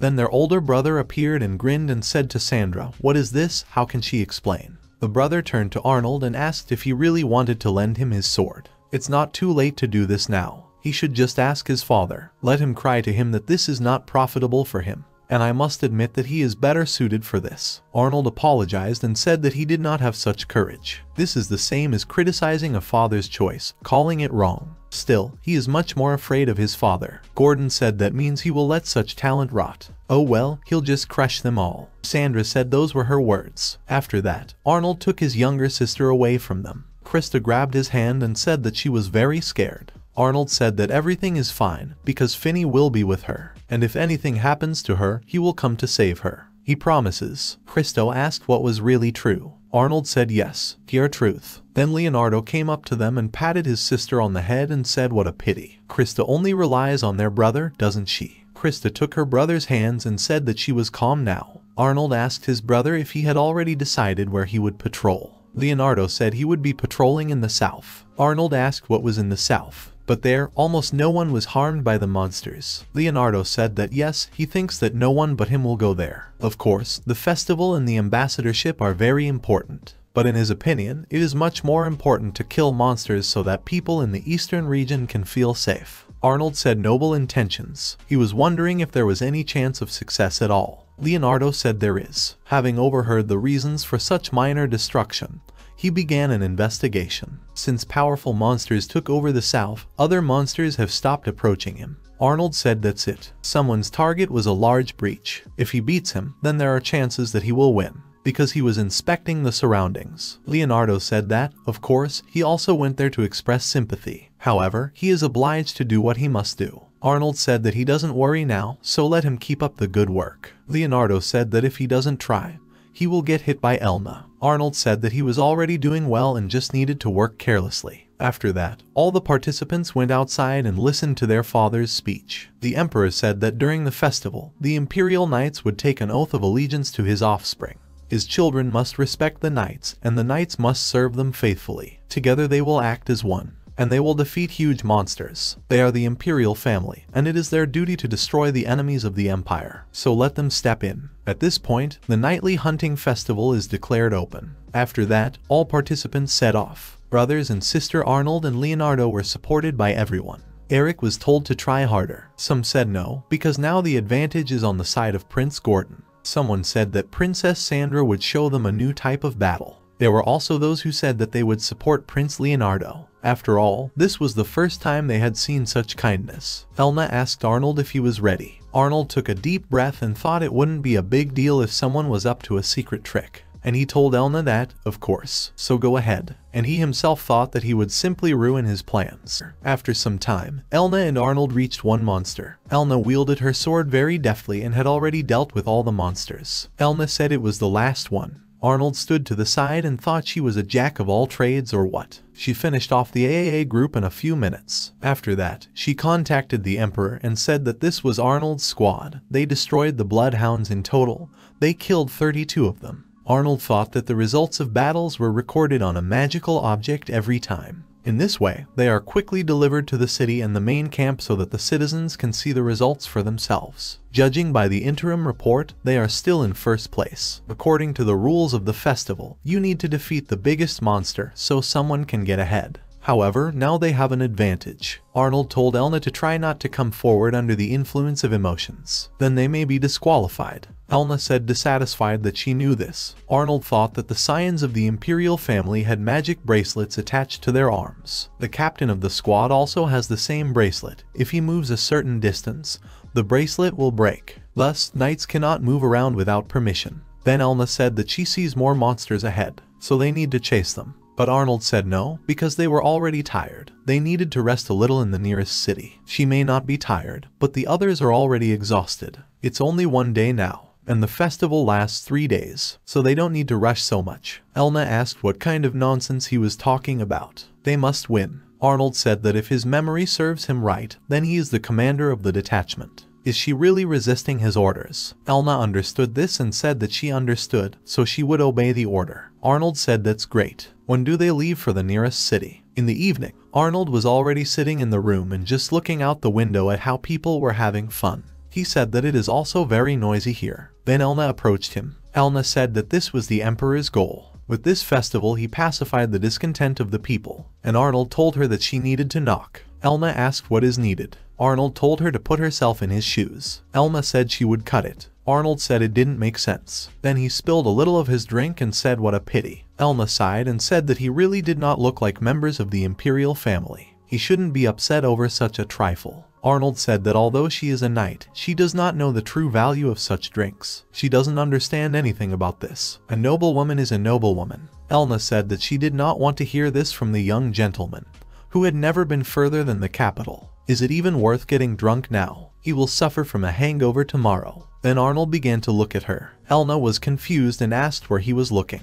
Arnold said yes, he just thought she never grew up. Ella said that she was just at a later stage of growing up compared to others. She will definitely grow up well. Arnold said that they left that way, it was possible. Even if she tries, she risks only growing fat. but then he realized that he had angered her. Arnold shuddered and said that he thought everything was fine as it was. He hopes that there will be someone who will appreciate its flatness. Elna said that she wanted to exercise after dinner. Arnold was so scared that he began to claim that she would. She will definitely grow into a beautiful young lady, so let her calm down. Ella calmed down and said that, after all, he hasn't changed at all. Arnold said she says he hasn't changed in years. I wonder what illusions she had about him. Elna said that it was like an ordinary prince. The most ordinary. At least she wanted him not to be treated like a fool. Arnold asked what was she worried about. He's been treated this way for a long time now. A talentless, effortless, always entertaining slacker who Leo took everything from in the womb. It would be strange if they spoke differently. Elna said that she was upset and offended by this attitude towards him.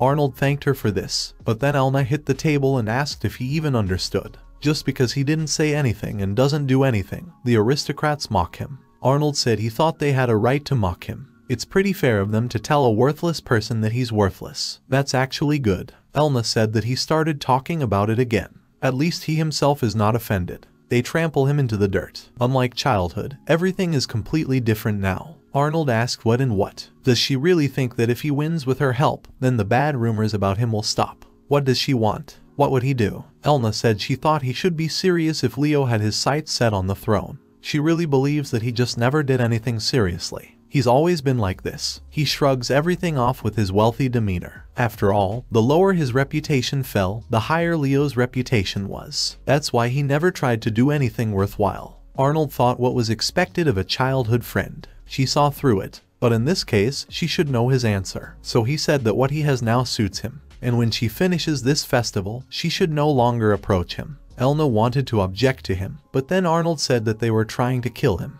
Elna was horrified and asked what. Arnold, having drunk his drink, said that while he was walking around the castle at night, he was attacked. If Sebastian had not been there, who knows what would have happened to him. He thinks he doesn't need to tell the reason. Elna asked that it was really because of her. Arnold said that, apart from the rivalry for the throne, this festival is very important. The ambassadorial position is at stake. The fact that she is now nearby makes him a contender for victory. Of course, his brothers and sisters don't like this, so they try to get rid of such a subject. Even if he is their brother, nowadays they have no mercy. They are ready to do anything to get the throne, because they know that if they lose, then death awaits them. None of them will give in or show pity. If one of them is Leo or he does not become emperor, then they will simply be killed. He thought that, most likely, his dearest relatives would soon try to eliminate Elna, not through force, but through politics. He can't let her get caught up in these political squabbles. It would be best to stay away from her, not only out of gratitude, but also for personal reasons. After this, he said that if someone who does not have the ability gets ahead, then similar attacks will resume. Therefore, she should not contact him. Her power is too strong. Elna apologized to him. Arnold told her not to worry. He will do his best at this festival, so she can rest easy. Ella headed towards the exit and said yes. The third day of the hunting festival has arrived. Elna said there are no monsters. But why? If this continues, they will be overtaken. She turned to Arnold and asked that he was really going to stand here and wait. Arnold told her to wait a little, because he would think about everything now. He thought that there was nothing surprising in the fact that they had all disappeared. Any adventurer knows about these habits. The monsters stopped approaching because they felt threatened by Elna. That's why he didn't bother her. This was his plan for all the monsters to move south to Leo. At the moment, Gordon and Leo come after them in the standings. They can also win, but the best option is if Leo wins. That is why he chose a plan to promote him. So far everything is going well, so we can stop. Elna turned to him again. Arnold said he was just wondering that brother Eric and sister Sandra were suspiciously quiet.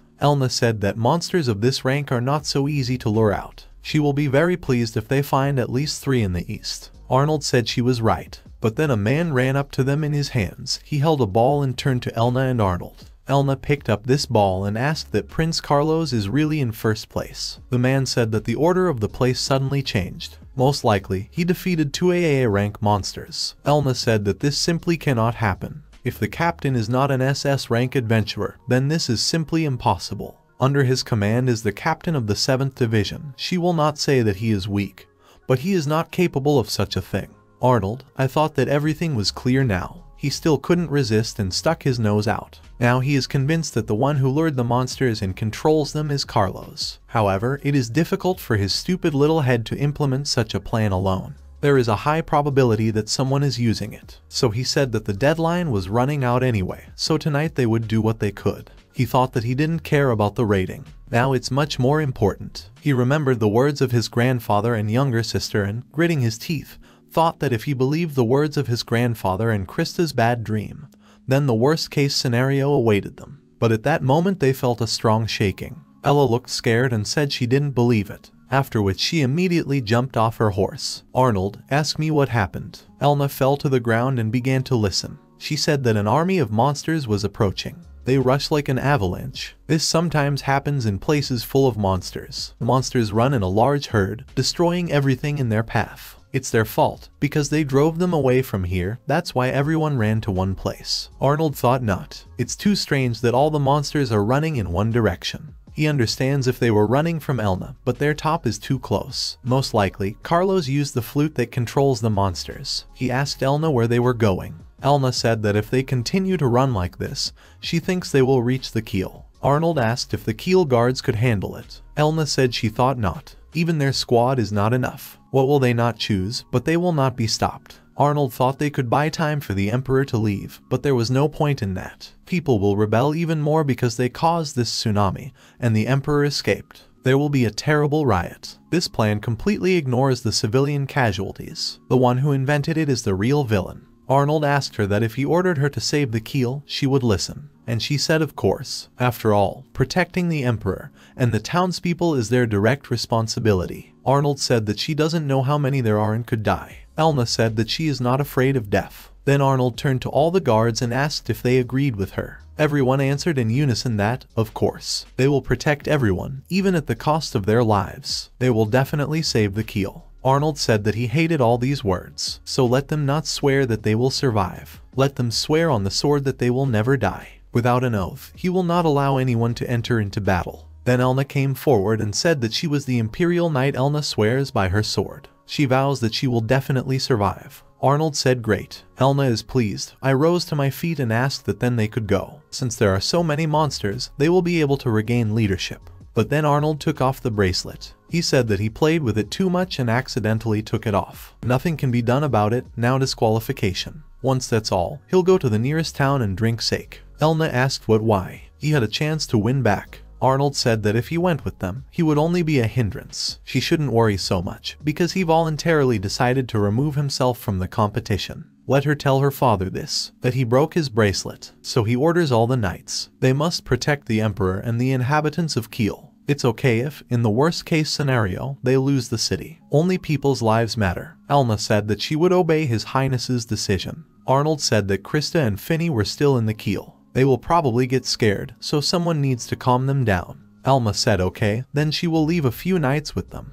Then Sebastian appeared and said that he would take care of his safety himself, so she doesn't have to worry about that. Therefore, I must leave everything to him. Still, he was worried about His Highness. Elna said that it was as good as it was then. Arnold said he relies on them. No one but them can cope with this. After this, Elna gathered her strength and said that the Imperial Knight, Elna Armsburg, would definitely carry out the will of His Highness. By putting this sword on the line, she swears that she will defeat all enemies and save the Kiel. After that, all the knights rushed off. Arnold and Sebastian are left here alone. Arnold told Sebastian to get ready. He took out his mask and said that from now on it was time for the Dark Horse to come out. By that time, the monsters had already attacked the Kiel. All the knights defended themselves as best they could. Then one little girl was attacked by a monster, but the Emperor stood up for her and told her to hide inside any building. The girl said it was good. One of the knights ran up to the Emperor and told him to leave quickly. The monsters keep coming and coming. The Emperor said that he would not run away, so they must hold the line. He will no longer allow his people to be harmed. They must protect them even at the cost of their lives. Then someone screamed. The Emperor turned around and saw two guys. One of them told him to look at him, because the Emperor now looks so pitiful. Guy 2 said that he was right, it was a very pleasant sight. The Emperor asked, who are they? One of the guys said his name is Sam. A 2 said his name was Dean. The Emperor examined them carefully and thought that these were fangs. This means they are vampires. The Emperor said that, judging by the stories of yesteryear, they were vampires who were severely persecuted by the clan, and whose heads were placed on bounties by the Adventurers Guild. If he remembers correctly, their names were the same as theirs. Together they were considered an S-class monster. So it was them, wasn't it? Sam said exactly what? It's them. Dean said that the guild treated them like low-grade monsters. Such an insult is inexcusable. They have not forgotten this humiliation, as well as hatred for those who insulted them. The emperor said what a long memory they have. Those people have been dead for a long time, and that's why they decided to take revenge on him, didn't they? One of the brothers said that they refused such pettiness. Still, their life expectancy is much higher than that of them humans, so they decided to take revenge. Dean said that they decided to take revenge on the entire empire, on whose land their descendants live. Sam said his ranting would soon come to an end. He will drink it dry and throw his withered corpse in the center of their dear capital. The emperor thought that this meant that they had lured the monsters. If only his knights were with him. So he told these vampires that they should try it if they could.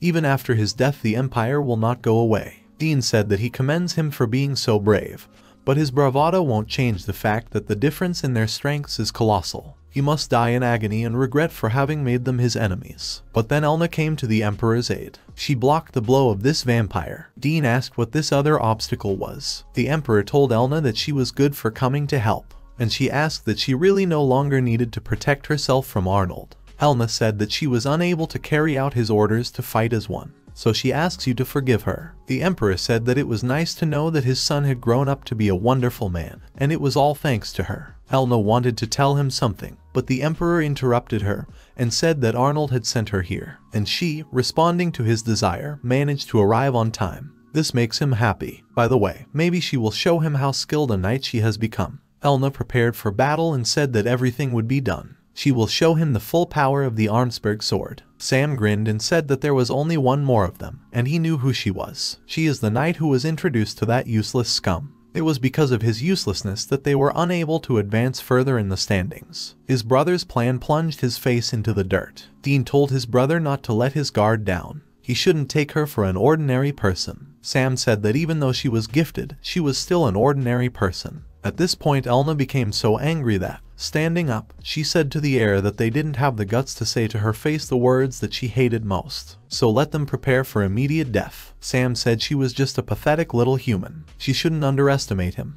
After which they entered into battle. Sam realized that Elna was not so simple and thought that she was very fast. This is really hard. Dean said what was expected of a knight of House Arsberg.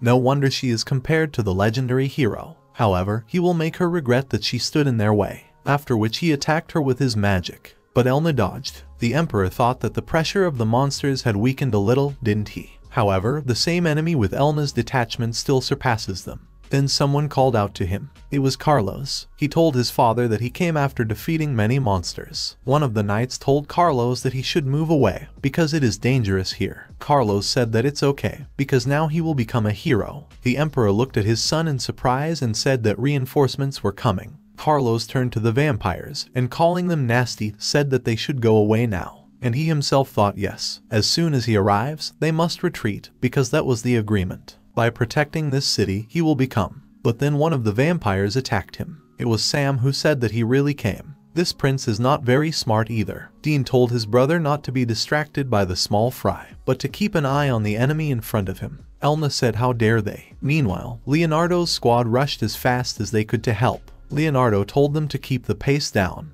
They must gallop to the keel as soon as possible. But then Silver appeared in front of her. Leonardo stopped and asked that he was Silver, right? Silver bowed his head and said that in person, and he is very glad to meet him. Leonardo said he didn't have time to rant here. Is this appropriate now? Silver said yes, it is possible. However, he should stop on his journey. Leonardo asked what is he talking about? Silver said that we will say so many who are on their way, whom they would rather not meet. Leonardo said that until he knows for sure, he will not stop. Maybe he can save at least someone's life. Silver said that if they continue to go and save people, they will have a lot of problems. Are the knights who surround him really playing for him? It seems that this needs to be found out before something terrible happens. Leonardo asked how many troops were there. He can't stop, is he sure of that? He has people who protect his father and sister, right? If something happens to him, he will not be able to forgive himself. Silver said he didn't remember saying that. He said it takes time to prepare the forces. The knights in the east should have already surrounded them. Leonardo asked that the Lord's knights surrounded them or what. One of the knights said what nonsense this is. No matter how powerful the prince is, he is clearly overrated.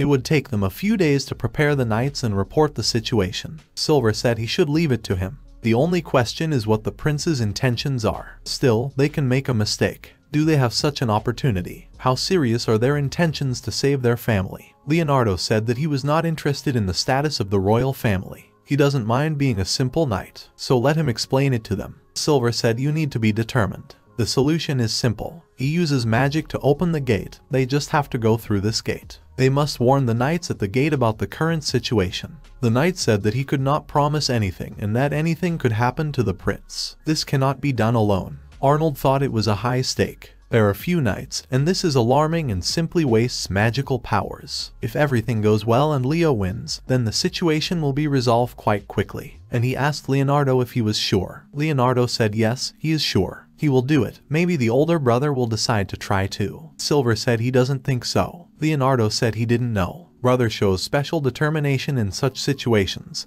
He still believes that he makes a decision. I am faster than anyone else. Arnold smiled and said that they would see then. After which he opened the gate, and then he himself and Leonardo's entire army passed. Passing through this gate, Leonardo said that this is the magic of transference. Silver said yes, and he moved them here. This area also now has the ability to be transported using magic. Everything is already activated. After this, Leonardo sighed and told all the knights from the east that he heard their voices. They should listen. He is Prince Leonard, the 8th prince. Currently, the tragedy occurred in the eastern part, and now this city has become a transition point. It is in danger. They need troops to go there. If they hear him, then let them come through the nearest magical teleporter. There is no need to ask permission. I am the master. He takes responsibility for them. They must protect all residents, those who bravely followed him. He believes in them. After which everyone froze in anticipation. Arnold thought it was no use after all. But then one of the knights finally came to them. Having passed through this teleport, he said that it was magical. He passed through. Seeing Leonardo in front of him, he got off his horse and said that he was a knight of Hesse. His name is Hans, and he wants to join him. Leonardo also got off his horse and thanked him for coming. He said that he would need to thank him somehow. Hans said it was a small house. That's all he needs. He had dreamed of fighting under him ever since he heard that His Highness was saving villages all over the world. He is not the only knight who dreams of this. After that, another army came. The knight who was in charge said that his name was Volker. I am Lord of Ulm, who will join His Highness with 500 knights. Leonardo thanked him for joining him, and she asked if everything was okay. Walker said he has strength and courage, and he asked if he was really dissatisfied with something. Leonardo said that everything was fine and thanked him for joining them. Silver laughed and said that he shouldn't let him demonstrate his martial arts, and Arnold himself thought that the number of people was increasing and soon there would be about 3,000. The soldiers who came to participate of their own free will were a terribly expensive spectacle. I wonder if this will become a problem. Leonardo approached Silver and thanked him for his cooperation. Silver said he was simply taking the initiative and let them talk after saving the keel. Leonardo said yes. Silver said great, then he will leave one. After that, Silver disappeared. Lord's mansion. A large crowd of people approached the mansion. They begged them to open the gate and let them in. The knight who stood at the gate told them to return to their places. Didn't they hear His Majesty's orders? The man continued to beg and asked them to open the gate. Then Finny came and told the knight to stop all this. They must let the people out. The knight bowed to her and said that as she commanded. Finny approached the residence and, smiling, said that everything was in order, now they could go. They can call her Princess Seagull. The residents were very surprised and said that this was the same princess whom the emperor loved like a daughter. Then Guido found himself in the crowd. Finny immediately remembered him, and turning away from him, she said that children and old people should be escorted to the mansion.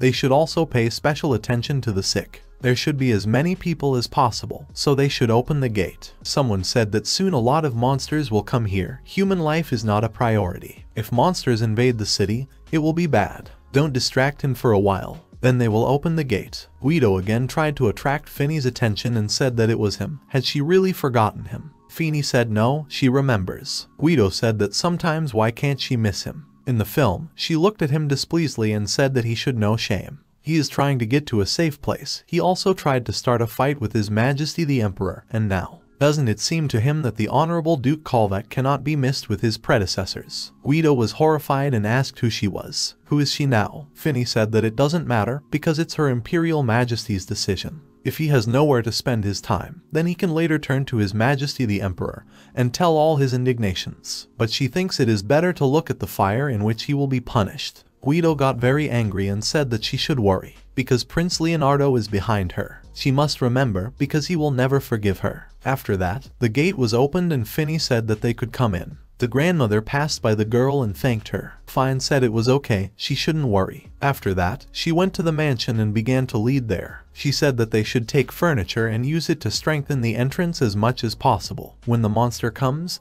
they need to delay it as much as possible. If they are having a hard time and are tired, then they can take a break. Then a maid came to Fina and said that Her Highness was calling her. Finny quickly climbed the stairs and came to Krista. She came into the room and said that she had to find out the details. Krista cried and said that a lot of monsters would come. Finny said it was okay. Krista said she lost the scroll. Finny asked what would she tell her. Hi, Krista said no because she is dead. Finny said that everything was fine, she was happy. In addition, they will help her if she is in danger. Krista asked what was in danger. Finny asked her to tell her the whole truth. Does she know the details? Krista said the clock tower. She saw the fall. She lost her scroll. After that, Finny ran on. She thought it was clear. Then they will do so. He seriously told the history of the city and about the monsters. And that's what happened. She is sure that there is some special reason for the scroll. She can't fight the same way. Maybe at least this will help. Meanwhile, Elle continued to fight. Sam attacked Elna and told her not to bother his brother. Dean took the flute and thought that if he summoned more monsters, then Elna saw this and shouted that they should stop him.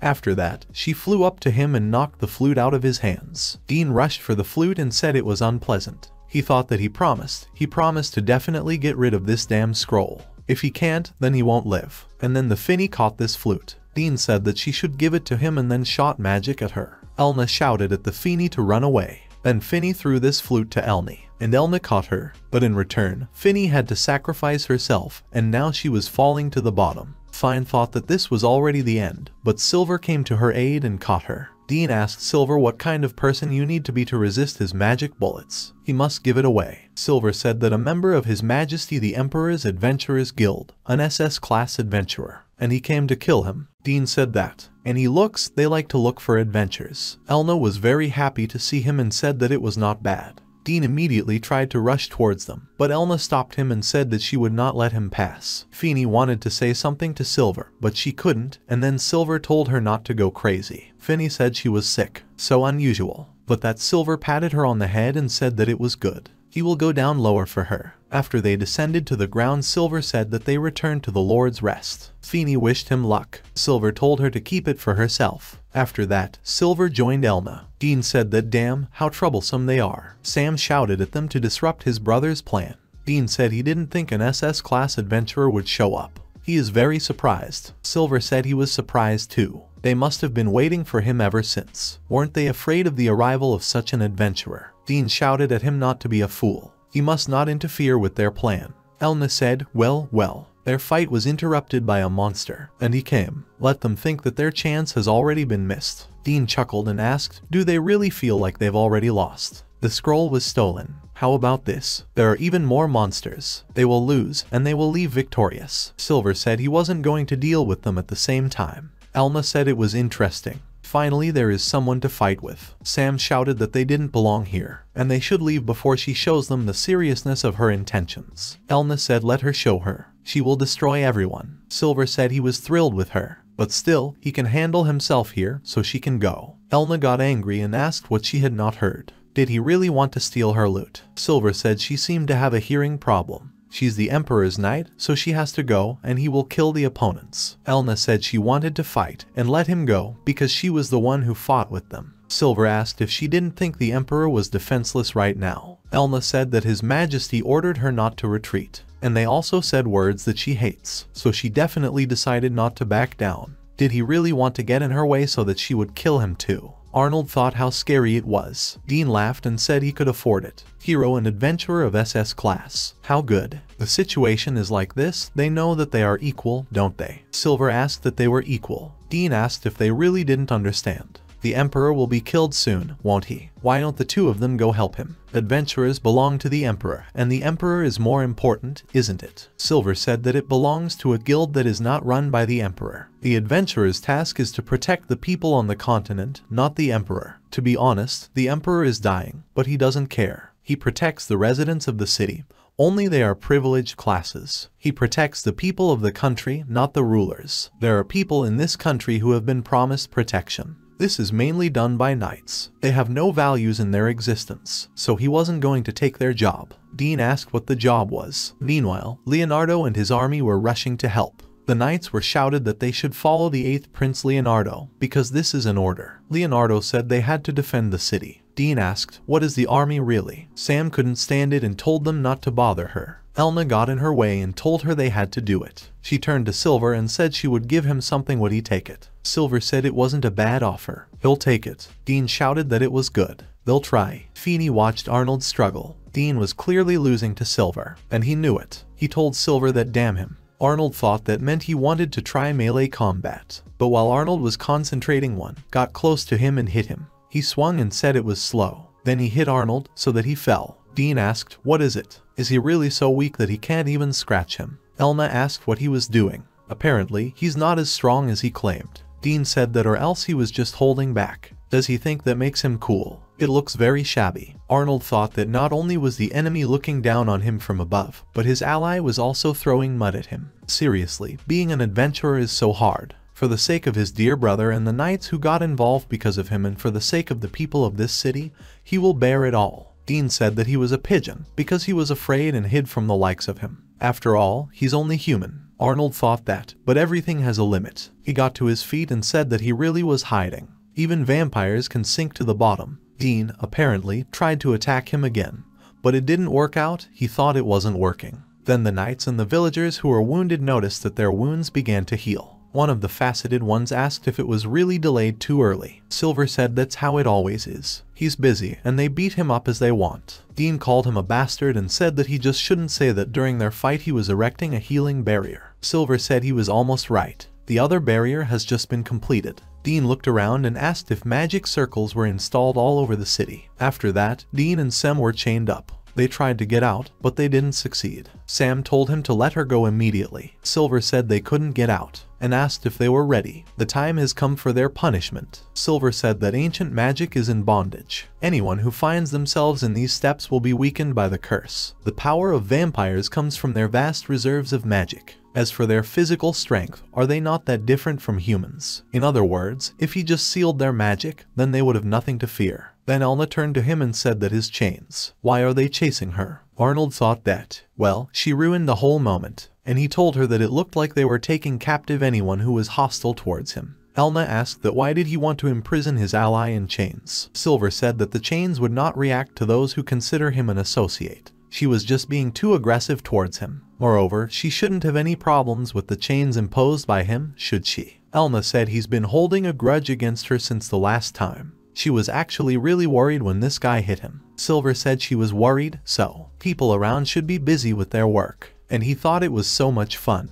Elna blushed and asked, what's what? After that, Silver turned to the vampires again and said that his apologies, he had to be distracted. And also asked, where did they stop there? But then he remembered and said that you shouldn't be afraid of a vampire whose magic was sealed. He's right, isn't he? Sam yelled at him not to look down on them. He has to let them go. When she gets out, he's finished. She'll tear him to pieces. Silver said that if they think they can get free, then let them try. They won't succeed, even if they spend their whole lives on it. And now it's time to repent. Do they have something to say in the end? Then Dean asked that he wasn't mad at them, right? If he lets them go, they will be in his debt. Silver said whether he's angry, he thinks that's putting it mildly. Dean asked what they had done to him. He didn't come here at the guild's request, did he? If he wants to kill them, it must be by order of the guild. Silver said that humans are very complex creatures. They don't understand where resentments come from. Moreover, he is still an adventurer. It is his duty to protect the inhabitants of this continent from monsters. It doesn't matter if an order was given to destroy them.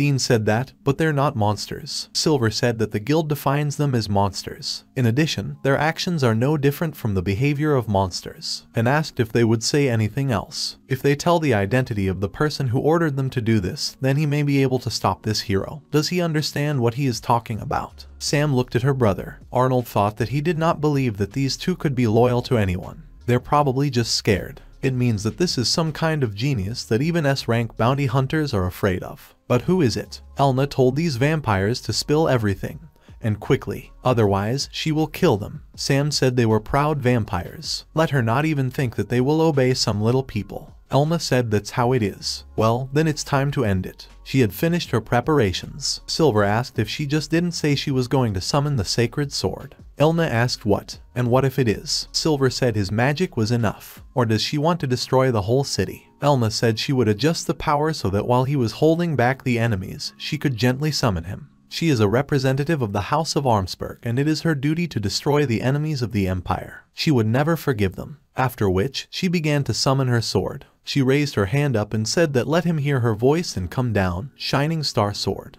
Now the hero needs him. Silver thought that 500 years ago, the sword that the hero used to defeat the Demon King was Aurora. Elna took this sword in her hands and said that now they should get ready. Dean said it was light. Arnold thought it was a ridiculous feeling of suppression. It is said that this sword was forged because of a meteorite, and it can cut through everything in creation and does not allow any evil. Because of his great strength, he was sealed by the first generation of the House of Heroes of Armsburg. Only those who are qualified enough to be a hero can summon him. Elna was only able to summon him at the age of 12. After that, he said that so be it, he allows her to deal with them. Elna said that first of all it is her prey. He should have asked her for permission. Silver said that, well, they need to stop there. After that, he began to invoke his magic and said that he was a usurper. Usurpation is darker than the depths of the underworld. Darkness is darker than the abyss. The darkness is deeper than the night. The darkness of creation. The darkness of death. She must bring back all those born from the darkness from where they came. Endless darkness. And he said that he would bury these monsters in one grave. He shouted to the residents that everyone who remained in the epicenter of the battle should get out of there. Elna also shouted that she could not guarantee that she would not touch them. The emperor ordered that they should retreat to the castle wall. Right now, Leonardo shouted that they should put off attacking the monsters. Silver said that, and now they have to grit their teeth. Elna said it was payback time. The vampires were very scared, and after using force, all the monsters disappeared. Leonardo said they wiped the monsters off the face of the earth. After that, Elna and Silver went down to earth to the emperor. Arnold looked at his father and thought, did they really overdo it? Well, it's alright, because I'll only scold Elna. After which, he told the emperor that this time he participated in it only as a private person, but he hoped that he would refrain from neglecting the guilds. The emperor smiled and said that's how it is. Then he thanks him for his cooperation. Arnold thought that the guild would be able to maintain its reputation. They also shouldn't pursue the empire, therefore. He bowed to the emperor and said that in that case he begged his forgiveness. He was about to leave, but then Ella stopped him. He asked, what is it? Are there any complaints? Elna said that, yes, and that's enough. But he won't talk about them now. He saved them today. And special thanks for saving Fine. This girl, she is very dear to his childhood friend. Silver asked that childhood friend, is it really about a mediocre prince? Elna drew her sword and said that did he really keep calling him that even after he saw what she did to the vampire who insulted him? Her childhood friend is the best prince. She won't forgive anyone for bullying him. Arnold smiled and thought that it seemed that she was really ready to fight with an SS-class adventurer in order to protect his name. After which he said that if she was so worried about it, then he really shouldn't have called him a mediocre prince, so he apologizes. However, this is quite sad. It must be hard to have a childhood friend like her. Well, here he will have to deviate. Elna wanted to tell him something else, but it was too late because Silver had disappeared. Arnold reappeared at the hotel. The two men were in the stable now. One of them said that this horse has a very good coat. Another man said that it seemed to be the horse of the imperial family. The man asked if someone from the imperial family was staying at this hotel. Sebastian bowed to Arnold and said that he thanked him for his work, and he also made him tea already. Arnold thanked him and apologized for it. He sat down on the sofa. Sebastian brought him a cup of tea and said he looked very tired. Arnold said he spent too much magic. Sebastian said that he should leave everything else to him.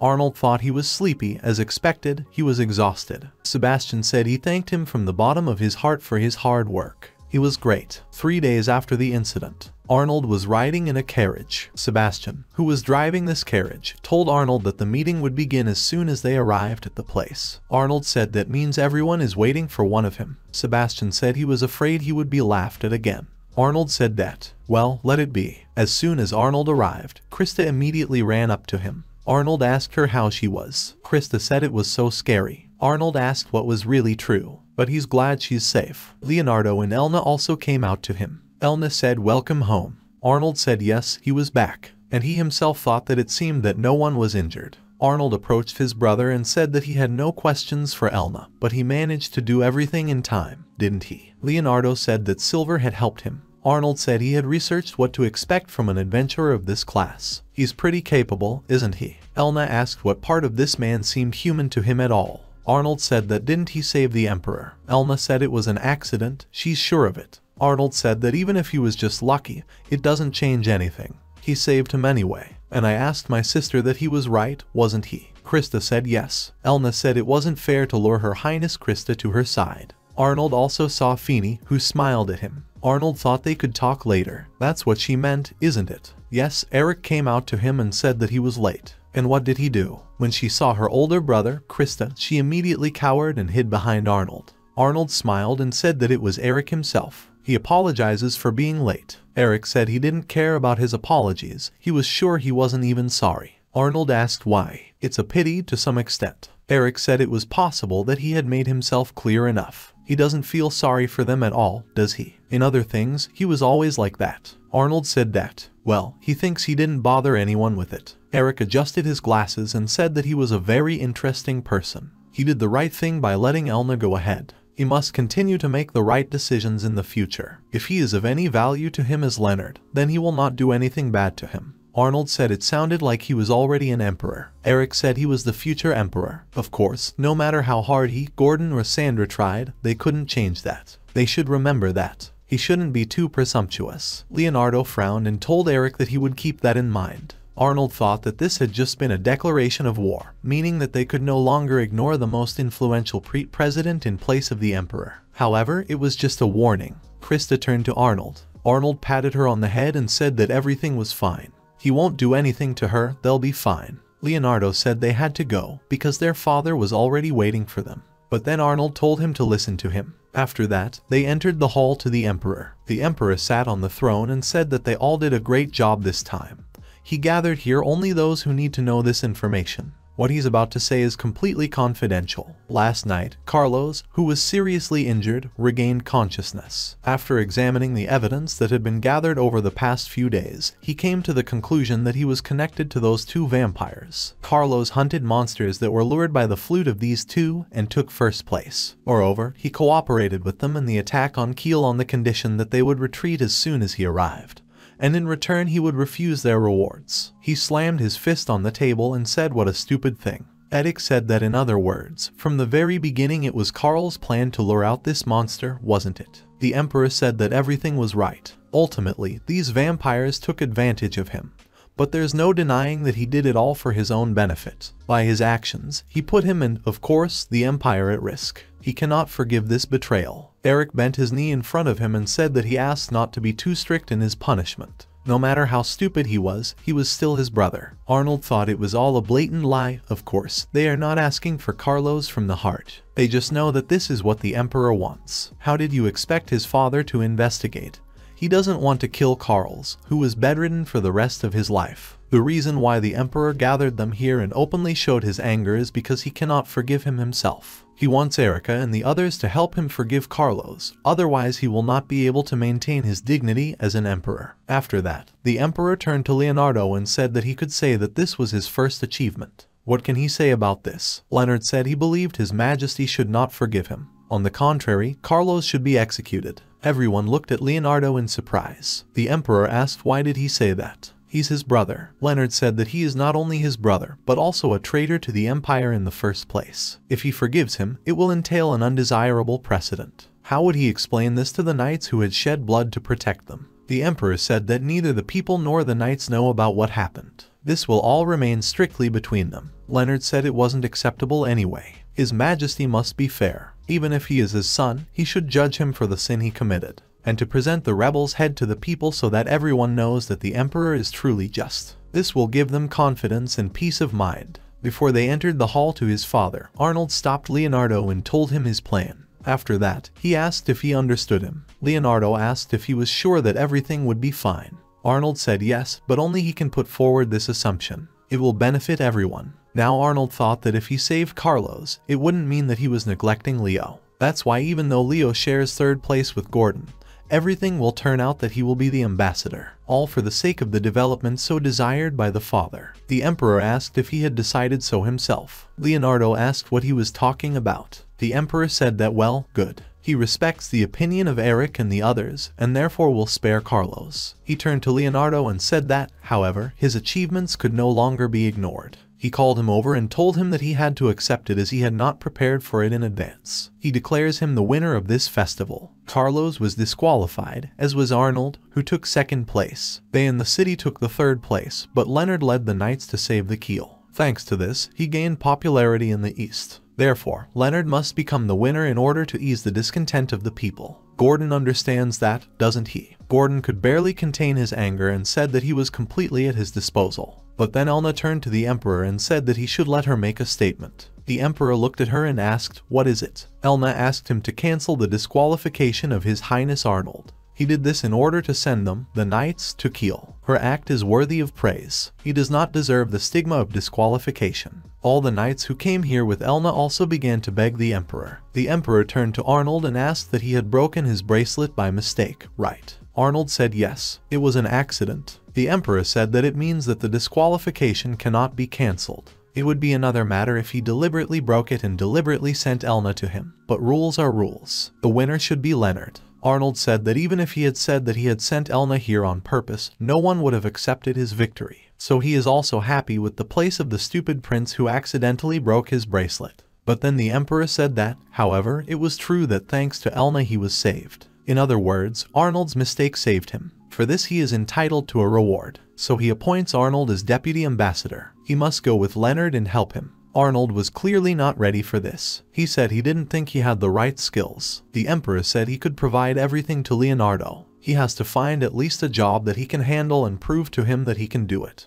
Arnold thought it was really unexpected. After that, the emperor said that the conversation was over. Tomorrow he will make an official statement, and now they can all rest. Elna told Arnold that it was wonderful. Arnold told her not to contact him anymore. Elna asked why. Arnold thought he understood everything else. Ella is not to blame for anything. The reason why her father behaved like this probably lies in his carefree behavior. It's entirely his fault. After that, he was already sitting in his room and thought that his plan had failed. Surely their faction will be destroyed while they are on the left in another country. He doesn't even know what to do with it. Then Feeney came up to him and brought tea. Arnold said it didn't look like regular tea. He sniffed it and said it was bitter and had an aroma similar to the tea his mother liked to drink. He is sure that she made it according to a different recipe. She used oriental tea leaves, didn't she? Finney sat down next to him and said that her mom taught her that too. These tea leaves were given to her from home. Arnold, he looks so tired now, this tea will help him get back to normal. Arnold said there was no need to worry so much about him. Feeney said it was fine, but let him drink the tea to the end.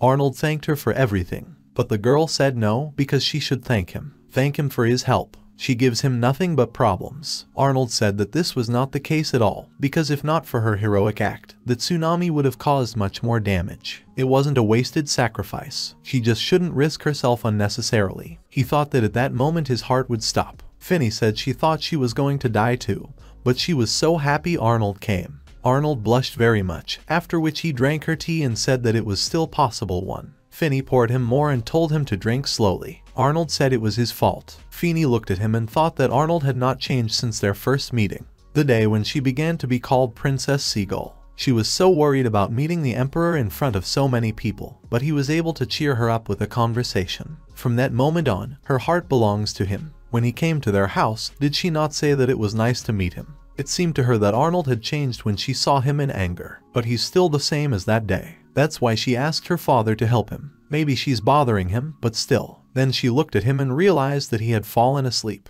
She covered him with a blanket and said that he might not remember her, but, well, after that she blushed so much that, clutching her cheeks, she said that her face was burning. She needs to drink some water. After that, she sat down next to him and said that he should let her stay next to him. Meanwhile, Sandra was sitting in her room. A man came to her and said that she had received a letter from Madam. The time is coming. Sandra said yes. Of course, it's a shame that they missed the opportunity to become an ambassador plenipotentiary. But nothing. She does not need the help of other states. What really matters is what kind of power she has in the imperial capital. As long as these two work hard to establish connections in other countries, then she will retain power in the empire with her own hands. The man said that he had finally come to chew them. Sandra laughed and said yes. After so many years, they finally have someone in the position of minister. They managed to do it even despite the fact that all ministerial positions were monopolized by Eric. She asked this man, by the way, what about those who were sent to Arnold? The man said that no one had returned. It looks like the butler got rid of them. Sandra said she underestimated him. Next time, everything should go perfectly. This butler is the only one who poses a threat in the twins' tandem. A legendary assassin once known as the God of Death. She can't understand why he became the butler of a mediocre prince. Talent buried in the ground. It is also associated with the Armsburg house. I wonder why such treasures end up in the hands of those who cannot realize their value. The man said that soon everything will belong to her. Sandra jumped up and said that yes it is. She will make sure that the throne is in her hands, and then she can do whatever she wants. All her hated rivals will finally be executed. She can't wait for this moment. The Imperial Sword Palace. The inner palace. Leonardo and Arnold arrived there. They went to their mom's house and Leonard said that he and Arnold had come to visit her. Their mom said welcome. She just baked some sweets, so let them help themselves. They sat down at the table, and Mom asked that they hadn't seen each other for so long. Hadn't they? Arnold said yes, so much time has passed. Mom said it was because he was playing too much and completely forgot about his mother, didn't she? Or did he finally have a girlfriend? Arnold thought his mom's name was Mitsubishi. She is a dancer from the East and is known for the fact that her father fell in love with her at first sight and proposed to her at the same second. Arnold said that one. Mitsubishi said that he was boring. He could have shared love stories with his mother since he finally came to visit her. So, why did they come together? Leonard told his mother that he had been appointed ambassador, and his brother was assigned to accompany him as an assistant. They would probably have to leave the empire soon, so they wanted to let her know in advance. Mitsuba was very happy and said that was it really true. So that's what's the matter. Then can they bring something delicious as a souvenir? If they buy her some jewelry, then she will be very uncomfortable. Arnold thought that despite her character, she was very well settled in the inner palace. But this is provided that a power struggle is also in full swing here. Leonardo asked his mother, what, is she really not worried at all? Mitsuba asked that she really should. He's still the same kid. She's not going to teach her 18-year-old sons what they need to do and what they shouldn't do. Well, if His Majesty has entrusted them with the job, then she thinks that he has definitely decided for himself that they are capable of it. Leonardo said that's how it is. Then he will carry out his duties with confidence. Arnold said that he was the end and gave him a job, so he would also make every possible effort. Did Mitsubishi say they can work at their own pace? They won't be killed for failure, after all. Then Krista came into the room. She immediately ran up to her mother. Mitsuba patted her on the head and said that she could treat herself to sweets. Arnold and Leo don't eat much anyway. Krista sat on her mother's lap and asked what was really true. Arnold said yes, let her help herself. She can at least eat it all. And he himself thought that Krista's mother died when she was still a baby. His mother volunteered to take custody of Krista. From that moment on, Krista treated her mother as if she were her real mother. Looking at them, they remembered their childhood days. Mitsuba said that, by the way, Elna visited her recently. She was apologizing for Arnold, but what exactly did he do? Arnold said that she did what she shouldn't have done, and because of that he was in an unpleasant position. Krista said that her brother is the only one who brings problems, and it's true. Then Mitsubishi remembered something else and said that for sure. She wanted to ask something else. Which of the two of them will take Miss Fine as his wife? Both brothers choked. Leonard said that Annis and Miss Fine have a slightly different relationship. Mitsuba said that, but it's unusual for both of them to have a girl in their life. She's right, isn't she? So you're still close to Leo, right? Arnold said that people say that they look good together with her. Leonardo blushed and looked displeased at his brother. Krista told her mom that did she know that Fine was Arnold's brother's girlfriend.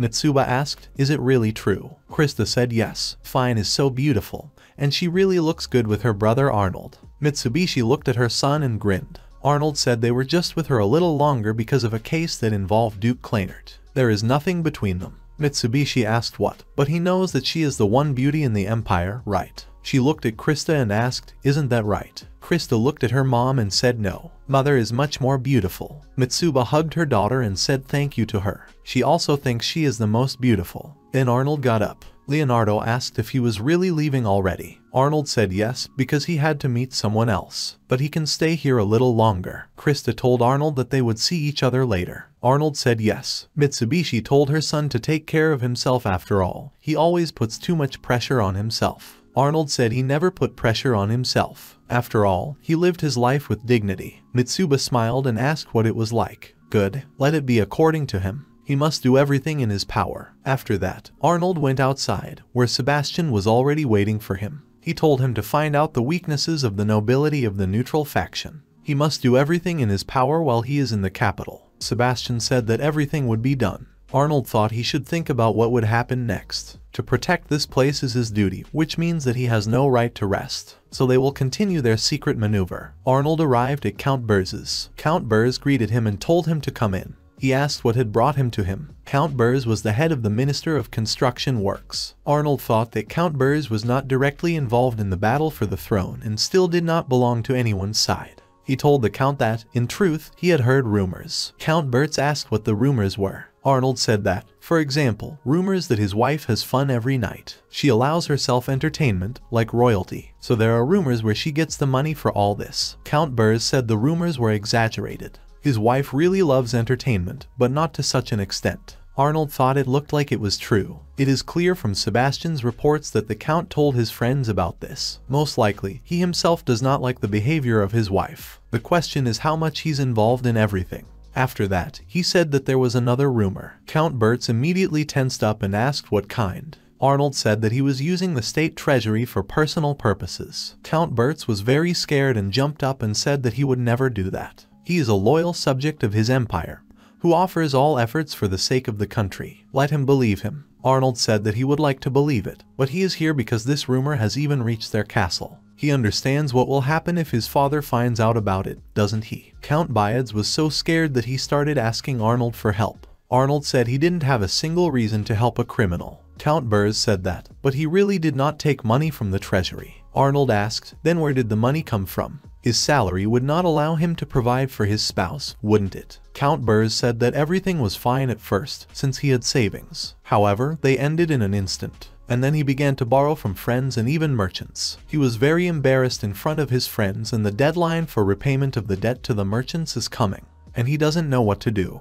Arnold thought that, and why did he marry her? At that moment, his disgruntled wife burst into the room. She asked if he hadn't given her enough money this month. The Count immediately jumped up and asked, what is really Bettina? Can't she see that they have an important conversation with the prince? Bettina asked if he was a prince. Count Bert asked what she was saying. Arnold introduced himself and apologized for the intrusion. Bettina asked what Arnold was. A prince, then. A worthless prince who has absorbed all the best qualities. She had heard about him from Prince Harzbat's son. He doesn't even have the ability, does he? What business does he have with them? Then Count Burz could not stand it and told his wife to leave. Bettina asked that did he dare to order her. Count Burz shouted that he had told her to get lost. After that, his wife left. The Count fell on his knees in front of the prince and began to apologize for his wife's rudeness. Arnold said it was okay, because he was already used to it. However, his wife is quite straightforward. Count Burz said that he met her at the age of 17. She is from the provincial aristocracy. Beautiful, popular, he immediately fell in love with her. He gave her gifts, and eventually they got married. He kept giving her what she wanted, but each time she asked for more. It got to the point that she began to consider herself the highest aristocracy. Arnold said that undoubtedly, most of the blame lies with his wife, but there is also his responsibility. He should have scolded her in a timely manner in order to avoid such a situation. Count Bert said he understood that. Arnold asked that he didn't file for divorce because he proposed marriage himself, didn't he? The Count said that was why, too, but primarily because His Majesty was glad to hear the news of their engagement. He even gave them gifts and gave them a feast. Arnold said it was understandable why it was difficult to file for divorce. He thought that Count Burz interested him not only for this reason. His father bribes the Count to serve loyally. If the Emperor had known about what was happening, he would have advised a divorce. He needs an intermediary. After that, he told the Count that he was sure that he was not a fool. And he understands why he's here, doesn't he? Count Bert said yes. He wants him to help in the battle for the throne, doesn't he? Arnold said that he would have preferred to observe him longer in order to make sure that he could trust him, but it seems that he has very little time. He will tell his father about what is happening here. If his father does not mind, then let him immediately file for divorce. He cannot worry about her because he will write a letter to her family. Count Bertz asked if he was sure of that. Arnold thought it was a somewhat selfish act, but all for the sake of the throne. And let her cry as much as she wants, because it's her own fault. After that, Arnold said that, and now get to the point. Then asked if he could write a letter for him. The Count asked what the letter was. Arnold said it was true. Convincing him now would be the easiest thing. About the fact that he is a good person, he believes that he would not like to either. To keep his marriage alive, right. The Count said that, of course, he'll write right away. After that, he immediately sat down at the table and began to write a letter. Arnold thought that he was born a metropolitan aristocrat, an elite, but because of one woman alone he became so unhappy. It is necessary to take the choice of a wife with full seriousness. He introduced Elna and Fini as his wives, and then he thought that he was tormented by torments of doubt in both cases. Still, he likes ordinary women. Here the Count finished the letter and handed Arnold the paper, asked what kind of letter would suit him. Arnold took the letter in his hands and asked what they had here, but after reading it, he looked slightly upset and said that he perfectly conveyed his dissatisfaction with his wife's actions. Now that he has agreed to help him, then he should not fall into the same trap twice. Count Bertz said that he would not fall for a woman anymore. He swears that he will serve him and Leonardo with faith and honor. Arnold said that even if he did not misunderstand him, he would only help him. His Highness, the Emperor, is still his master. After that, Arnold went outside and Agraf decided to see him off. At parting, Arnold said that he had the letter. The result will be known in a few days. The Count said that, of course, and thanked him. Arnold looked at Bettina, who was looking at him from the window with displeasure. Arnold smiled contentedly and said that it was scary. It remains to be patient for a few days. After that, he went to his brother and gave him this letter. He easily managed to convince Leo. After reading this letter, Leo asked what and why did they get married at all. And then Arnold gave this letter to the emperor, and the father also agreed to their divorce and ordered to write a corresponding letter. Thus, he managed to get the support of Count Bertz and his influence, albeit a little, but increased. Arnold was sitting in his office, and now he had Fini. The girl asked if he was sure. Arnold asked what she was talking about. Fini said that about his decision to make Bertz his ally. Of course, you can empathize with him, but you can't deny that he is to blame for everything, either. He gave his young wife gifts, and when he lost control of the situation, a divorce. As a woman, it is very difficult for her to accept this. Arnold said that if you look at it from this side, then Bertz is still a scumbag. Fini asked if there were no more suitable allies. Arnold said that Bettina is from the family of the 5th princess and a distant relative of Count Kruger. As a child 5 princess, she is also related to Sandra. Fini said it was clear, but nevertheless, it seems to her that this connection is quite insignificant. Arnold said she was right, but in this case, everything is different. And now let her remember what kind of connections their rival has. The girl said that it seemed that it was Prince Eric, a civil official. Prince Gordon is an officer. Princess Sandra, who is a mentor in magic. Arnold said it was true, and I asked her what she thought, which of them was the weakest link for the capital. The girl asked that for the capital, not the empire, right? Arnold said exactly what. Fini thought about it and said that no matter what, His Highness, Eric, would be the strongest. She understood it was His Highness, Gordon. The officer is on the front line outside the capital, and that's why he can be considered the weakest, right? Arnold said it wasn't a bad idea, but the answer wasn't right. There are also some officers who do not go to the front line. The correct answer is Sandra. Finn was not upset and said that it means wrong. And why is Her Highness Sandra the weakest? Arnold took the cookie and said he would explain as simply as possible. He broke the cookie into several pieces and began to explain to her. He said that because of his positions, a civil official and an officer spends a lot of time in the capital. However, with the mentor of magic, everything is different. He can be both a neighborhood aristocrat and a border officer. They are scattered in all corners. Fini said that in other words, Her Highness Sandra rarely visits the capital, isn't that right? Since she has few supporters, few will volunteer to convey her words to the emperor. Arnold asked her if she understood now. Fini said yes. If she does not have supporters capable of attending the most important meetings of the highest dignitary, then this is a huge problem. Arnold said that it was exactly that, which is why Sandra always tried to push her strongmen into officials. Fini asked if it was possible. The decision is made by His Highness, the Emperor, isn't it? Arnold said there were loopholes. At the moment, the minister is Lev. He chooses a bird as president for the role of minister. Thus, he chooses the right person for himself. Finney said she understood. Then after that, he can already change it with full rights. Arnold said that's exactly what it is. Then Finney asked what and how does all this relate to Count Bertz. Arnold sighed and asked what position he was in. Finney said that the Deputy Minister of Construction works. Arnold said that in other words Sandra manipulates Bettina for her own purposes. And recently she ordered Bettina to cheat on her husband by sleeping with the current minister. And his wife is a close friend of the emperor, and it looks like the emperor brought them together. If the emperor found out about something like this, he would be furious. Finney asked if this was really all planned from the very beginning. Arnold said that this was Sandra's plan. She brought them together and then made him suffer because of her choice. Meanwhile, the overthrow of the minister himself was also planned. He, who noticed this in time, helps out Count Bertz and informs the emperor about the betrayal. And what a surprise, because now he has his own minister as an ally. Finney said what it meant. Arnold said that he was grateful to her for such efforts over several years, but she still miscalculated about something. He just stole her plan. He's sure she's furious right now. Finn was shocked and asked if he really decided to anger her just when he and Mr. Leo were going to leave the capital. Arnold said it was true. That's why he needs to come up with something. If we don't attack him with the three of us, then it's obvious that he won't expose. But what if the balance is upset? After the plan was stolen from her, and she received such a slap in the face, then he is sure that she is in complete confusion. Eric and Gordon will not turn a blind eye to this. They can be combined at any time, but Sandra is vulnerable right now. They should clip her wings. Finney asked if he had really thought it all that far. Arnold said that not without Sebastian's help.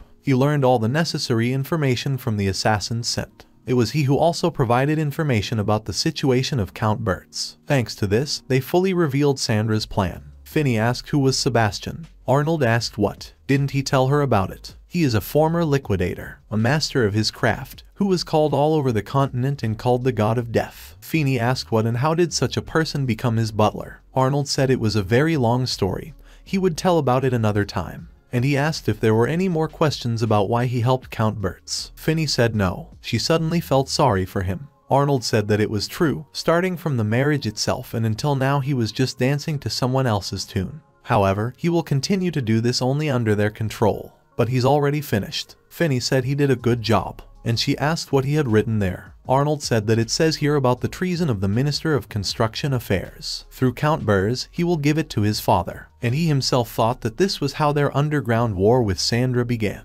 Now the battle for the throne is getting tougher, but it's even better this way. Gordon and Sandra are ready to tear each other's throats. They just need to give a reason. In such a situation, Eric simply will not be able to act. And while they are not in the capital, they will do all the work for them. The emperor was very angry about something. He asked the man if it was true. The man was shaking all over with fear and asked him to take pity. He said it was some kind of mistake. The emperor said it was a sin to lay hands on someone else's wife. As a minister, he cannot be unaware of this. The minister said that Bettina herself insisted. He was trapped. The emperor asked that he simply succumbed to temptation and slept with the wife of a subordinate. So he means that he would have agreed to if the princess had seduced him, right? The minister said that this was not the case. This is completely different. The emperor said it was the same thing. Does he really want to say that the woman will be to blame for everything, and not him? He turned his back on him and said he was withdrawing his debt. And he ordered the guards to lock him up in his own house, let him think about his behavior. The minister kept begging the emperor to have mercy. The emperor didn't want to hear him anymore and told them to call Count Bertz here. Count Bertz immediately appeared and, kneeling before the emperor, said that he asked him to forgive him for not seeing his wife. The emperor said she was no longer his wife, and now he would like to talk about something else, so he shouldn't blame himself for what happened. Count Bertz wanted to say something, but the emperor interrupted him and said that he was not going to tell him off, and if someone slanders him again, he will deal with him himself. Count Bertz did not expect to hear such a thing from the emperor. The emperor said that he is always very serious and is burning with his work. He would always like to see people like him for the post of minister. He appoints him to the post of minister. Construction works. He must give his all for the glory of the empire. Count Bertz said that he would always remember his grace. He swears in the name of his family that he will not put him to shame. After that, someone came up to the emperor and said that they had struck one blow. The emperor looked at this man and asked what France was. It was Franz Seebeck. He is the prime minister. The emperor said that it was quite a natural course of events during the struggle for the throne. You need to be very vigilant and get rid of those who want to deceive him right now. France said he had nothing to object to, but he is sure of Bert's appointment to the minister's place. The emperor said that even if he is manipulated, it does not matter for ascension to the throne. You need to be able to resort to tricks. France said he was saying strange things. During his ascent, he entrusted him with such machinations. The emperor said he had to find out what he was like, and as he sees it now, he is sitting on the throne. France grinned and said he must be joking. Even without him, he would have ascended to the throne. He has no doubt about it, and he just played the role of a fool. Being the eldest son, he was nicknamed the Prince Libertine. The emperor said that in the struggle for the throne, there is no need to hurry. However, his son was in a hurry. France said there was no evidence that he was murdered. But he's still doubtful, isn't he? The emperor said he was sure of it, that he had been killed. He was an outstanding person, but being too kind would have been enough for him if he had just been around. France said that maybe it is. Nevertheless, the current 4 factions looks interesting. Prince Leonard has incredible charisma, but someone is acting behind his back. Otherwise, he would not have been able to increase his power so quickly. And he thinks it might be Arnold, doesn't he? The emperor said that it was because he looked like him. He plays his part in the fool. It is possible that it just seems to him. France said that in order to understand, he helped him, didn't he? But now Leonard is unable to cope and take the reins on himself. The emperor said that he was right, but he also succumbed slightly to emotions. France grinned and said they would see what the Dark Twins could show them. The emperor asked what the Dark Twins were. Not a bad name, together they are as one. Following the righteous path, Leonardo casts a shadow. This shadow and helper is Arnold. They have a chance to come to the throne, and he will not be surprised that each of the families will come to the throne in another generation. France said that, and who knows? After all of the applicants are worthy. However, it is still very early to talk about the chances. The emperor said that this was fine, too. The battle for the throne generates great minds. Thanks to this, the empire can exist in peace and tranquility. And he himself thought that he could only wish that as little blood as possible was spilled. A man came to Leonard and said that he was reporting to Viscount Helmel began to act. Leonard said he would talk to people, and they shouldn't let him get anyone on his side. He was also informed that the commander of the Imperial Guard, Remer, had been captured by His Highness Sandra. Leonard said that even if they don't send people anymore, they will use only those who can oppose something. He's coming too. Arnold, who was in the office all this time and said that everything was not okay, as he would see. Leonardo said that so let him help. In the end, it's all because of him. Arnold said that it was true, because it was he who offered to save Count Bertz. But he agreed, didn't he? He is ready to apologize for the fact that everything turned into such a mess, but if it wasn't for them, their brothers and sisters would have attacked. And what can he help him with now? Leonardo asked what, and what, in that case, can he do? Arnold said his modesty could drive him to the grave. He just needs to get out before to convince people, and then the faction supporting them can defect to them. So good luck. Leonard said that he was, as always, in his repertoire. Well, he sent him with work, he will definitely help him. After Leonard left, Arnold turned to Sebastian and asked what they would do with Sandra. Sebastian thought about it, then said that they should target Ms. Finney. Arnold said that he thought so, because only she is able to help them during their absence. Sebastian asked if they would leave her at the castle. However, he hadn't seen her for a long time. Arnold said no, because it's not safe here right now. Sebastian said that as far as he could tell, the safest place was next to him. Arnold said that Sandra would probably want to tear him apart right now. What kind of security can we talk about? Sebastian asked if it was a mistake to sway Count Bertz to his side. Probably. His Highness Sandra now understands that he can pose a threat. Arnold said that one way or another he couldn't stay idle forever. What is not a little important, she may incorrectly believe that he greatly contributed to this. Sebastian said, as far as he knew, he always preferred to counterattack when he understood the enemy's intent. However, this time he's just defending himself. It's about Mrs. Finney, isn't it? Arnold said it was true, because she was Prince Klainert's daughter after all. Having lost them, they will drive themselves into a dead end. Sebastian looked at him, then asked if that was the only thing. Arnold asked what else he wanted to say. Sebastian said nothing. He thinks he's right. Mrs. Mitsubishi will be happy too. After that, Arnold started packing. Sebastian asked if he was really leaving. Arnold said he had to make sure Finney was okay. Sebastian said it was fine. Go to a meeting under the cover of anxiety. Arnold said that whoever was talking. Sebastian asked what was wrong. Where did he hide her? Arnold said that he already knew everything perfectly well. In the safest place in the capital with the most influential person. Sebastian said it was clear. It turns out that the mansion of the hero of Armsburg. After that, Sebastian and Arnold arrived there. Sebastian said he was right, because they couldn't reach here. Arnold said that's it. Anna von Armsburg met them at the house. She is the wife of the hero Armsburg and the mother of Elna. Anna, she told Arnold that they haven't seen each other for a long time. Arnold agreed. Anna looked and asked if Sebastian was with him today. Unfortunately, my husband is not at home right now. Well, then she abruptly apologized. I told her that she probably should have a more formal conversation with him. Arnold said it wasn't worth it. Let her continue as usual. Anna said that. What then? With his permission. Elna and Finney are taking a bath right now. If he wishes, he can join. Arnold said thank you, but he would refuse because he still wants to live. Anna asked, what is he like? They used to go together. Arnold said that it was in a distant childhood,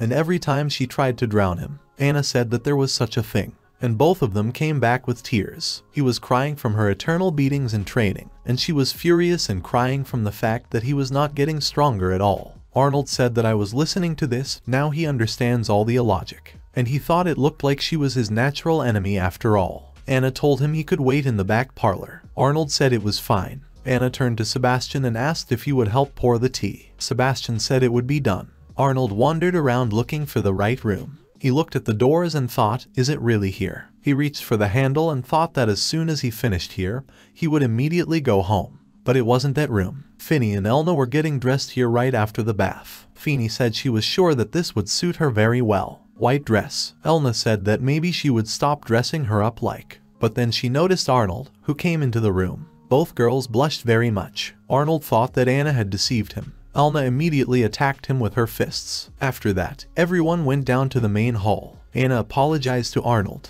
Arnold, who was beaten by Elna, said nothing. Everything is fine. Finney blushed and said she was asking for her forgiveness. It's all because of her thoughtless act. Elna told her it wasn't her fault. Arnold is the only one to blame here. Anna said that's what she thought. They were already in the bathroom.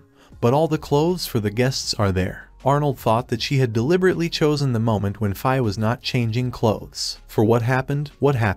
He felt her angry carried away, but trying to keep up with him was useless. Anna looked at Arnold and smiled, asked what could be, then he would take responsibility. She doesn't mind. Finney and Elna blushed and asked what was what. Anna asked her daughter what she thought, that she herself didn't mind, did she? Or is it still against? Elna jumped up from her seat and said that she was actually a knight. Then Anna looked at Athene and said that the question then remains with the Kleinert family. And Arnold is very popular. Sebastian, who was also present here, said that it was true. We need to contact Mrs. Finney's parents. Finney blushed and asked what? Did they really want to talk to her father? Let them not decide it for her. Arnold said he didn't want to get married right now. Anna asked if he wouldn't take responsibility. Arnold said no. Anna said it was a pity. After that, Anna got to the point and said that now they would get down to business. He didn't just come to visit, did he? Arnold grinned and said that it might seem arrogant, but couldn't he ask them to shelter Finney for a while? And to have Elna by her side as much as possible. Anna asked that it was about the battle for the throne,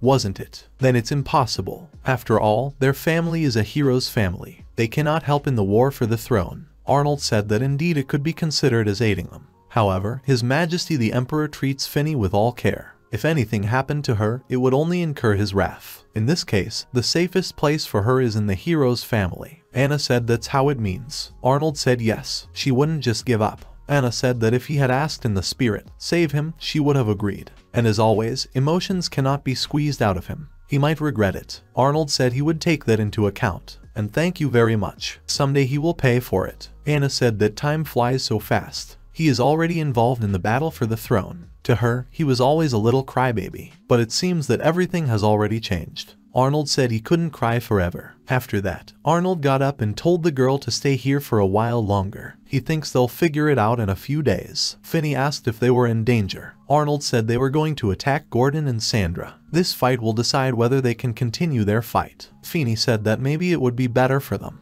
But Arnold interrupted her and said that if he hid, they would target Leo. They have to look away from Sandra, so he can't just hide. Some killer will definitely attack him once. Finney got scared and jumped up from her seat, asked what. Arnold smiled and told her to calm down because Sebastian was next to him. And there is someone to come to the rescue. 2 days later, Arnold and Sebastian were sitting in the carriage. Arnold sensed that they were surrounded and said that here they were. Enemies. There is a woman among them whom he has not seen before. But his murder will be beneficial only for Eric and Gordon. Sebastian said that they would prefer to dump all the work on Her Highness Sandra, so let him figure it out. Arnold said that it was fine, then he would go to the castle. Sebastian, getting out of the carriage, said that he had to be careful because there might be an ambush. Arnold said that's when he would think about it. After that, Sebastian got out of the carriage, and Arnold was left there alone. Arnold thought that he was more than sure that there would be an ambush. Most likely they will try to distract Sebastian. Well, then he will just gather information to kill the one who wants to kill him. Here the coachman turned to the prince. Arnold thought that here he is. The coachman reported that there was a man in front of them. Arnold told him to keep going. So the man drove straight at this man. This strange man immediately offended aside and said that he was not going to die here. Arnold thought that he certainly knew about it, but it seems that he is even less respected than he thought. This man told him to get out because he wasn't going to pull him out of the cart. Arnold told him that he just wanted to make sure that who was in it. This man said that it was stupid of him to split up with the escort. Arnold thought it looked like Sandra was acting very confident. An adventurer is about a class, isn't it? He told this man that they stopped respecting him clearly unevenly at this moment. After that, he got out of the carriage. This man said it was clear, so it's not so easy to scare him. Does he really trust his butler that much? Arnold said that it was true because Sebastian would come for him soon. The man said that the relationship between the master and the servant is excellent, but he is in a hurry to upset him. No matter how strong he is to deal with 20 murderers and rush here, he just won't have time. Arnold said who knows. Then this man activated his power and said that he was ordered to kill him, but he wouldn't. He will immobilize him and bring him to the owner. Arnold said that he would not like to get to his sister, who likes interrogations. The man said that if you reproach someone, then let him reproach his brother. After that, this man directed his power at him. But then a girl came to Arnold's aid. Arnold himself was very surprised by this because he did not expect this. The man asked who else she was. The girl said she was just passing by. Arnold looked at this girl and thought that he seemed to have met her before. But then he really remembered her. He was in the role of Silver then. He thought that she was definitely an rank adventurer. The man told this girl that if she was a simple adventurer, she should leave here. She didn't come here on a mission, did she? The girl said she didn't know the man from behind her, and she had no idea why he was attacked. She has no sense of duty or reason to save him. The man said that in this case, but the girl interrupted him and took out her sword and said that, however, the aftertaste from the murder in front of her nose was simply disgusting, and such a fight seems unfair to her, so she must help. The man said that this way she would only turn the noble people against herself. Is she sure she wants this? The girl said that it was better than just turning a blind eye to what was happening. Then the man threw knives at her and said that then let her die. The man thought that if she dodged, then throw a complaint at the prince. What will she do? But what he saw surprised him very much. This girl easily hit all the balls. Arnold himself was very surprised by this sight. He thought, did the sword transform? Her sword turned into a shield. Arnold told the girl that she had an interesting thing. The girl said she found it in one of the ruins. She's even capable of that. After that, she hit the ground with her sword, and then she started twisting it over her head. She asked the man that really he can't resist. After all, even high-level monsters are not able to resist this symphony. At that moment, Sebastian came up to Arnold. Sebastian asked what is going on here. Arnold pointed to this girl and told the butler that it was extremely dangerous, but she saved him. And thanked the girl. At that moment, that man had already run away. The girl told Arnold that it was not worth it. She can't pass by when she kills a person. Looking at the carriage, she can assume that he is from the nobility, right? Arnold said it was true. His name is Arnold, he is the 7th prince. The girl said it was clear. So this is the battle for the throne,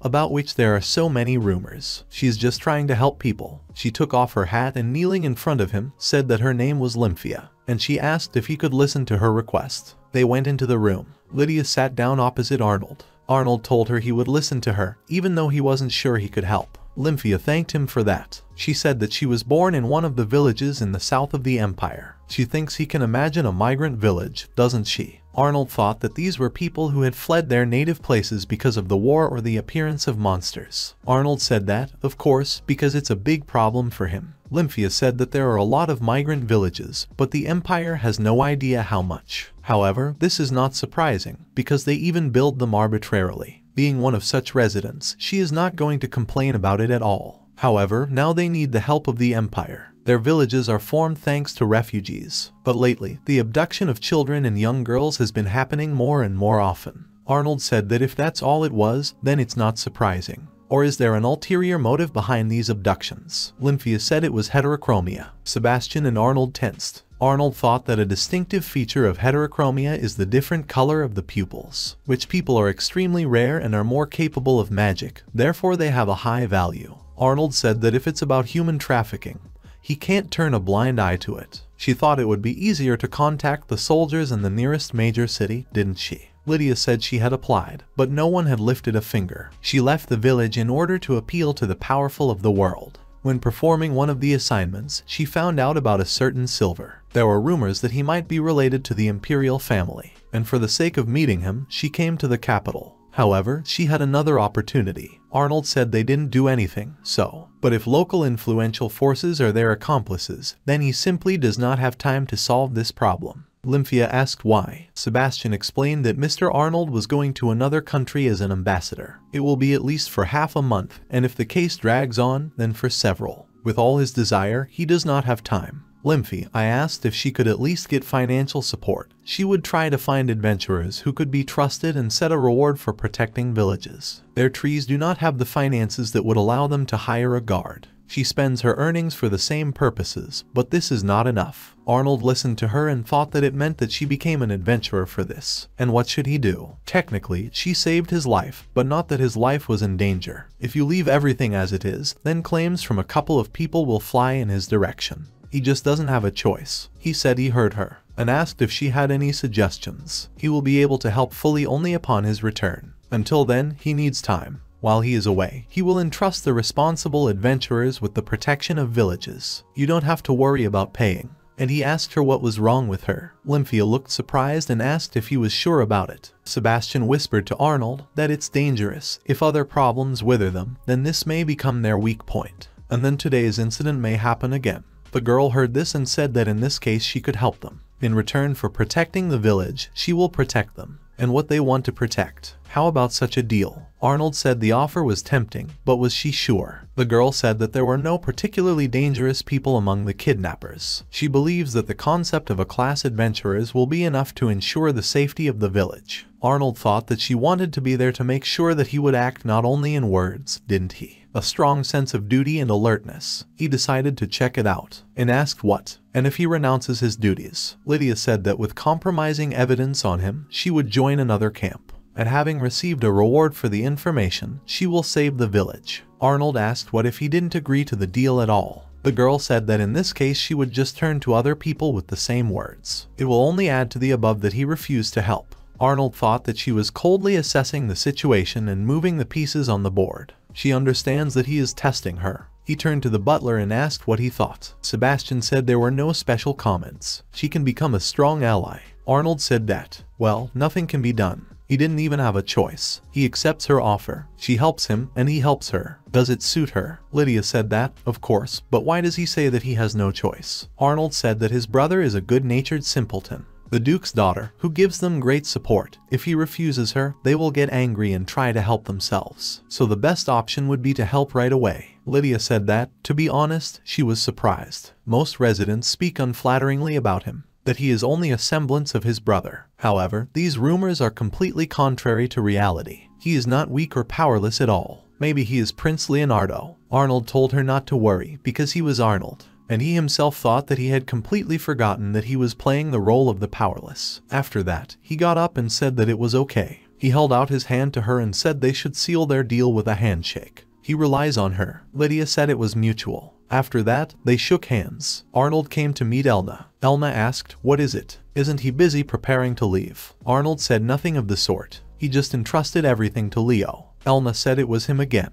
Arnold said that come on, if he doesn't have a job, he'll find it for himself anyway. And asked that, by the way, she is not busy right now. Ella asked what? Was he going to ask her out on a date? Arnold said something like that. After that, they walked around the city. Elna thanked him for sheltering Finny, but it was still worth telling her first. He confused her. Arnold said what was more important, she had to go to a meeting with the Count. Is it okay that he distracted her? Elna told him not to worry, because she herself wanted to walk around the capital after so much time. Arnold said he was only talking about lunch. Arnold thought it looked like her hat was a magical tool against recognition. Elna said that nothing has changed here. Does he remember? How exactly was he bullied here? Arnold said he remembers it perfectly. Ella said it was very hard to drive away the children who beat him, but it was necessary to stop them. After all, it would be bad to beat one person in a crowd, especially her prince. Arnold said no one knew he was a prince. Elna said it was still unforgivable. They made him cry. Arnold told her to stop. She remembered something wrong. It was after that incident that she began to drag him around in fencing class and bully him in every possible way, bringing him to tears. Elna said she wasn't being bullied. She just wanted him to look like a real prince in some way, at least in terms of self-defense. Arnold said it was understandable so that he could defend himself against her. Elna said no and punched him in the stomach. Arnold even fell from such a blow. Elna said that she was just immersed in pleasant memories. Arnold thought that they were just like that for her and said that, if you think about it, how did it happen that every time he goes outside, she is always nearby? Elna said that Sebastian had informed her. Arnold wondered if they had picked up too troublesome a guard for him, and he said that his father also told him to follow her, even allowed to leave the lessons. The hero respects the royal family too much. Elna said oh, but it's not just that. She held out her hand to him and said that someday she would tell him, but for now they need to move on. They were walking around the city together and Arnold thought that Elna, who became a knight of the guard at the age of 11, was constantly on the road with missions. One of the tasks of the knights of the guard is to travel around the empire as the eyes of the emperor. Elna is the genius of the Armsburg family, who summoned the sacred sword at the age of 12. However, its presence at the border will favorably contribute to the establishment of diplomatic relations. It's an amazing coincidence, because Elna returns to the capital only once a year. As soon as she is assigned the next mission, will she immediately go to another place? For Elna, this is the only chance to walk around the capital. But as soon as they finish with lunch, that time will come to an end. He is already grateful that he was able to walk with her like this. Arnold asked that where would they go next. Elna said she would decide during the walk. Arnold said that it was not far-sighted, but there is no choice, they need to go to the nearest restaurant. After that it started to rain. Arnold called the girl. Elna asked what's what. Arnold asked where did she go. The girl said that once upon a time, after his fun, he went to the hotel, didn't he? Arnold thought he knew it, and he told her to stop. Elna asked what? Why is that? If she said she wanted to go there, then she would go. Knights don't go back on their word. Arnold said it was fine, because it would be faster for her to see for herself. After they approached this hotel, Arnold said that the owner had changed a few years ago. He has carried out major repairs and publishes the hotel only to couples. It would be a blow to her reputation if she was recognized and seen in such an institution, wouldn't it? So they'd better find another place. But Ella said no, they would go inside. Knights don't go back on their word. Besides, they just need to wait out the rain.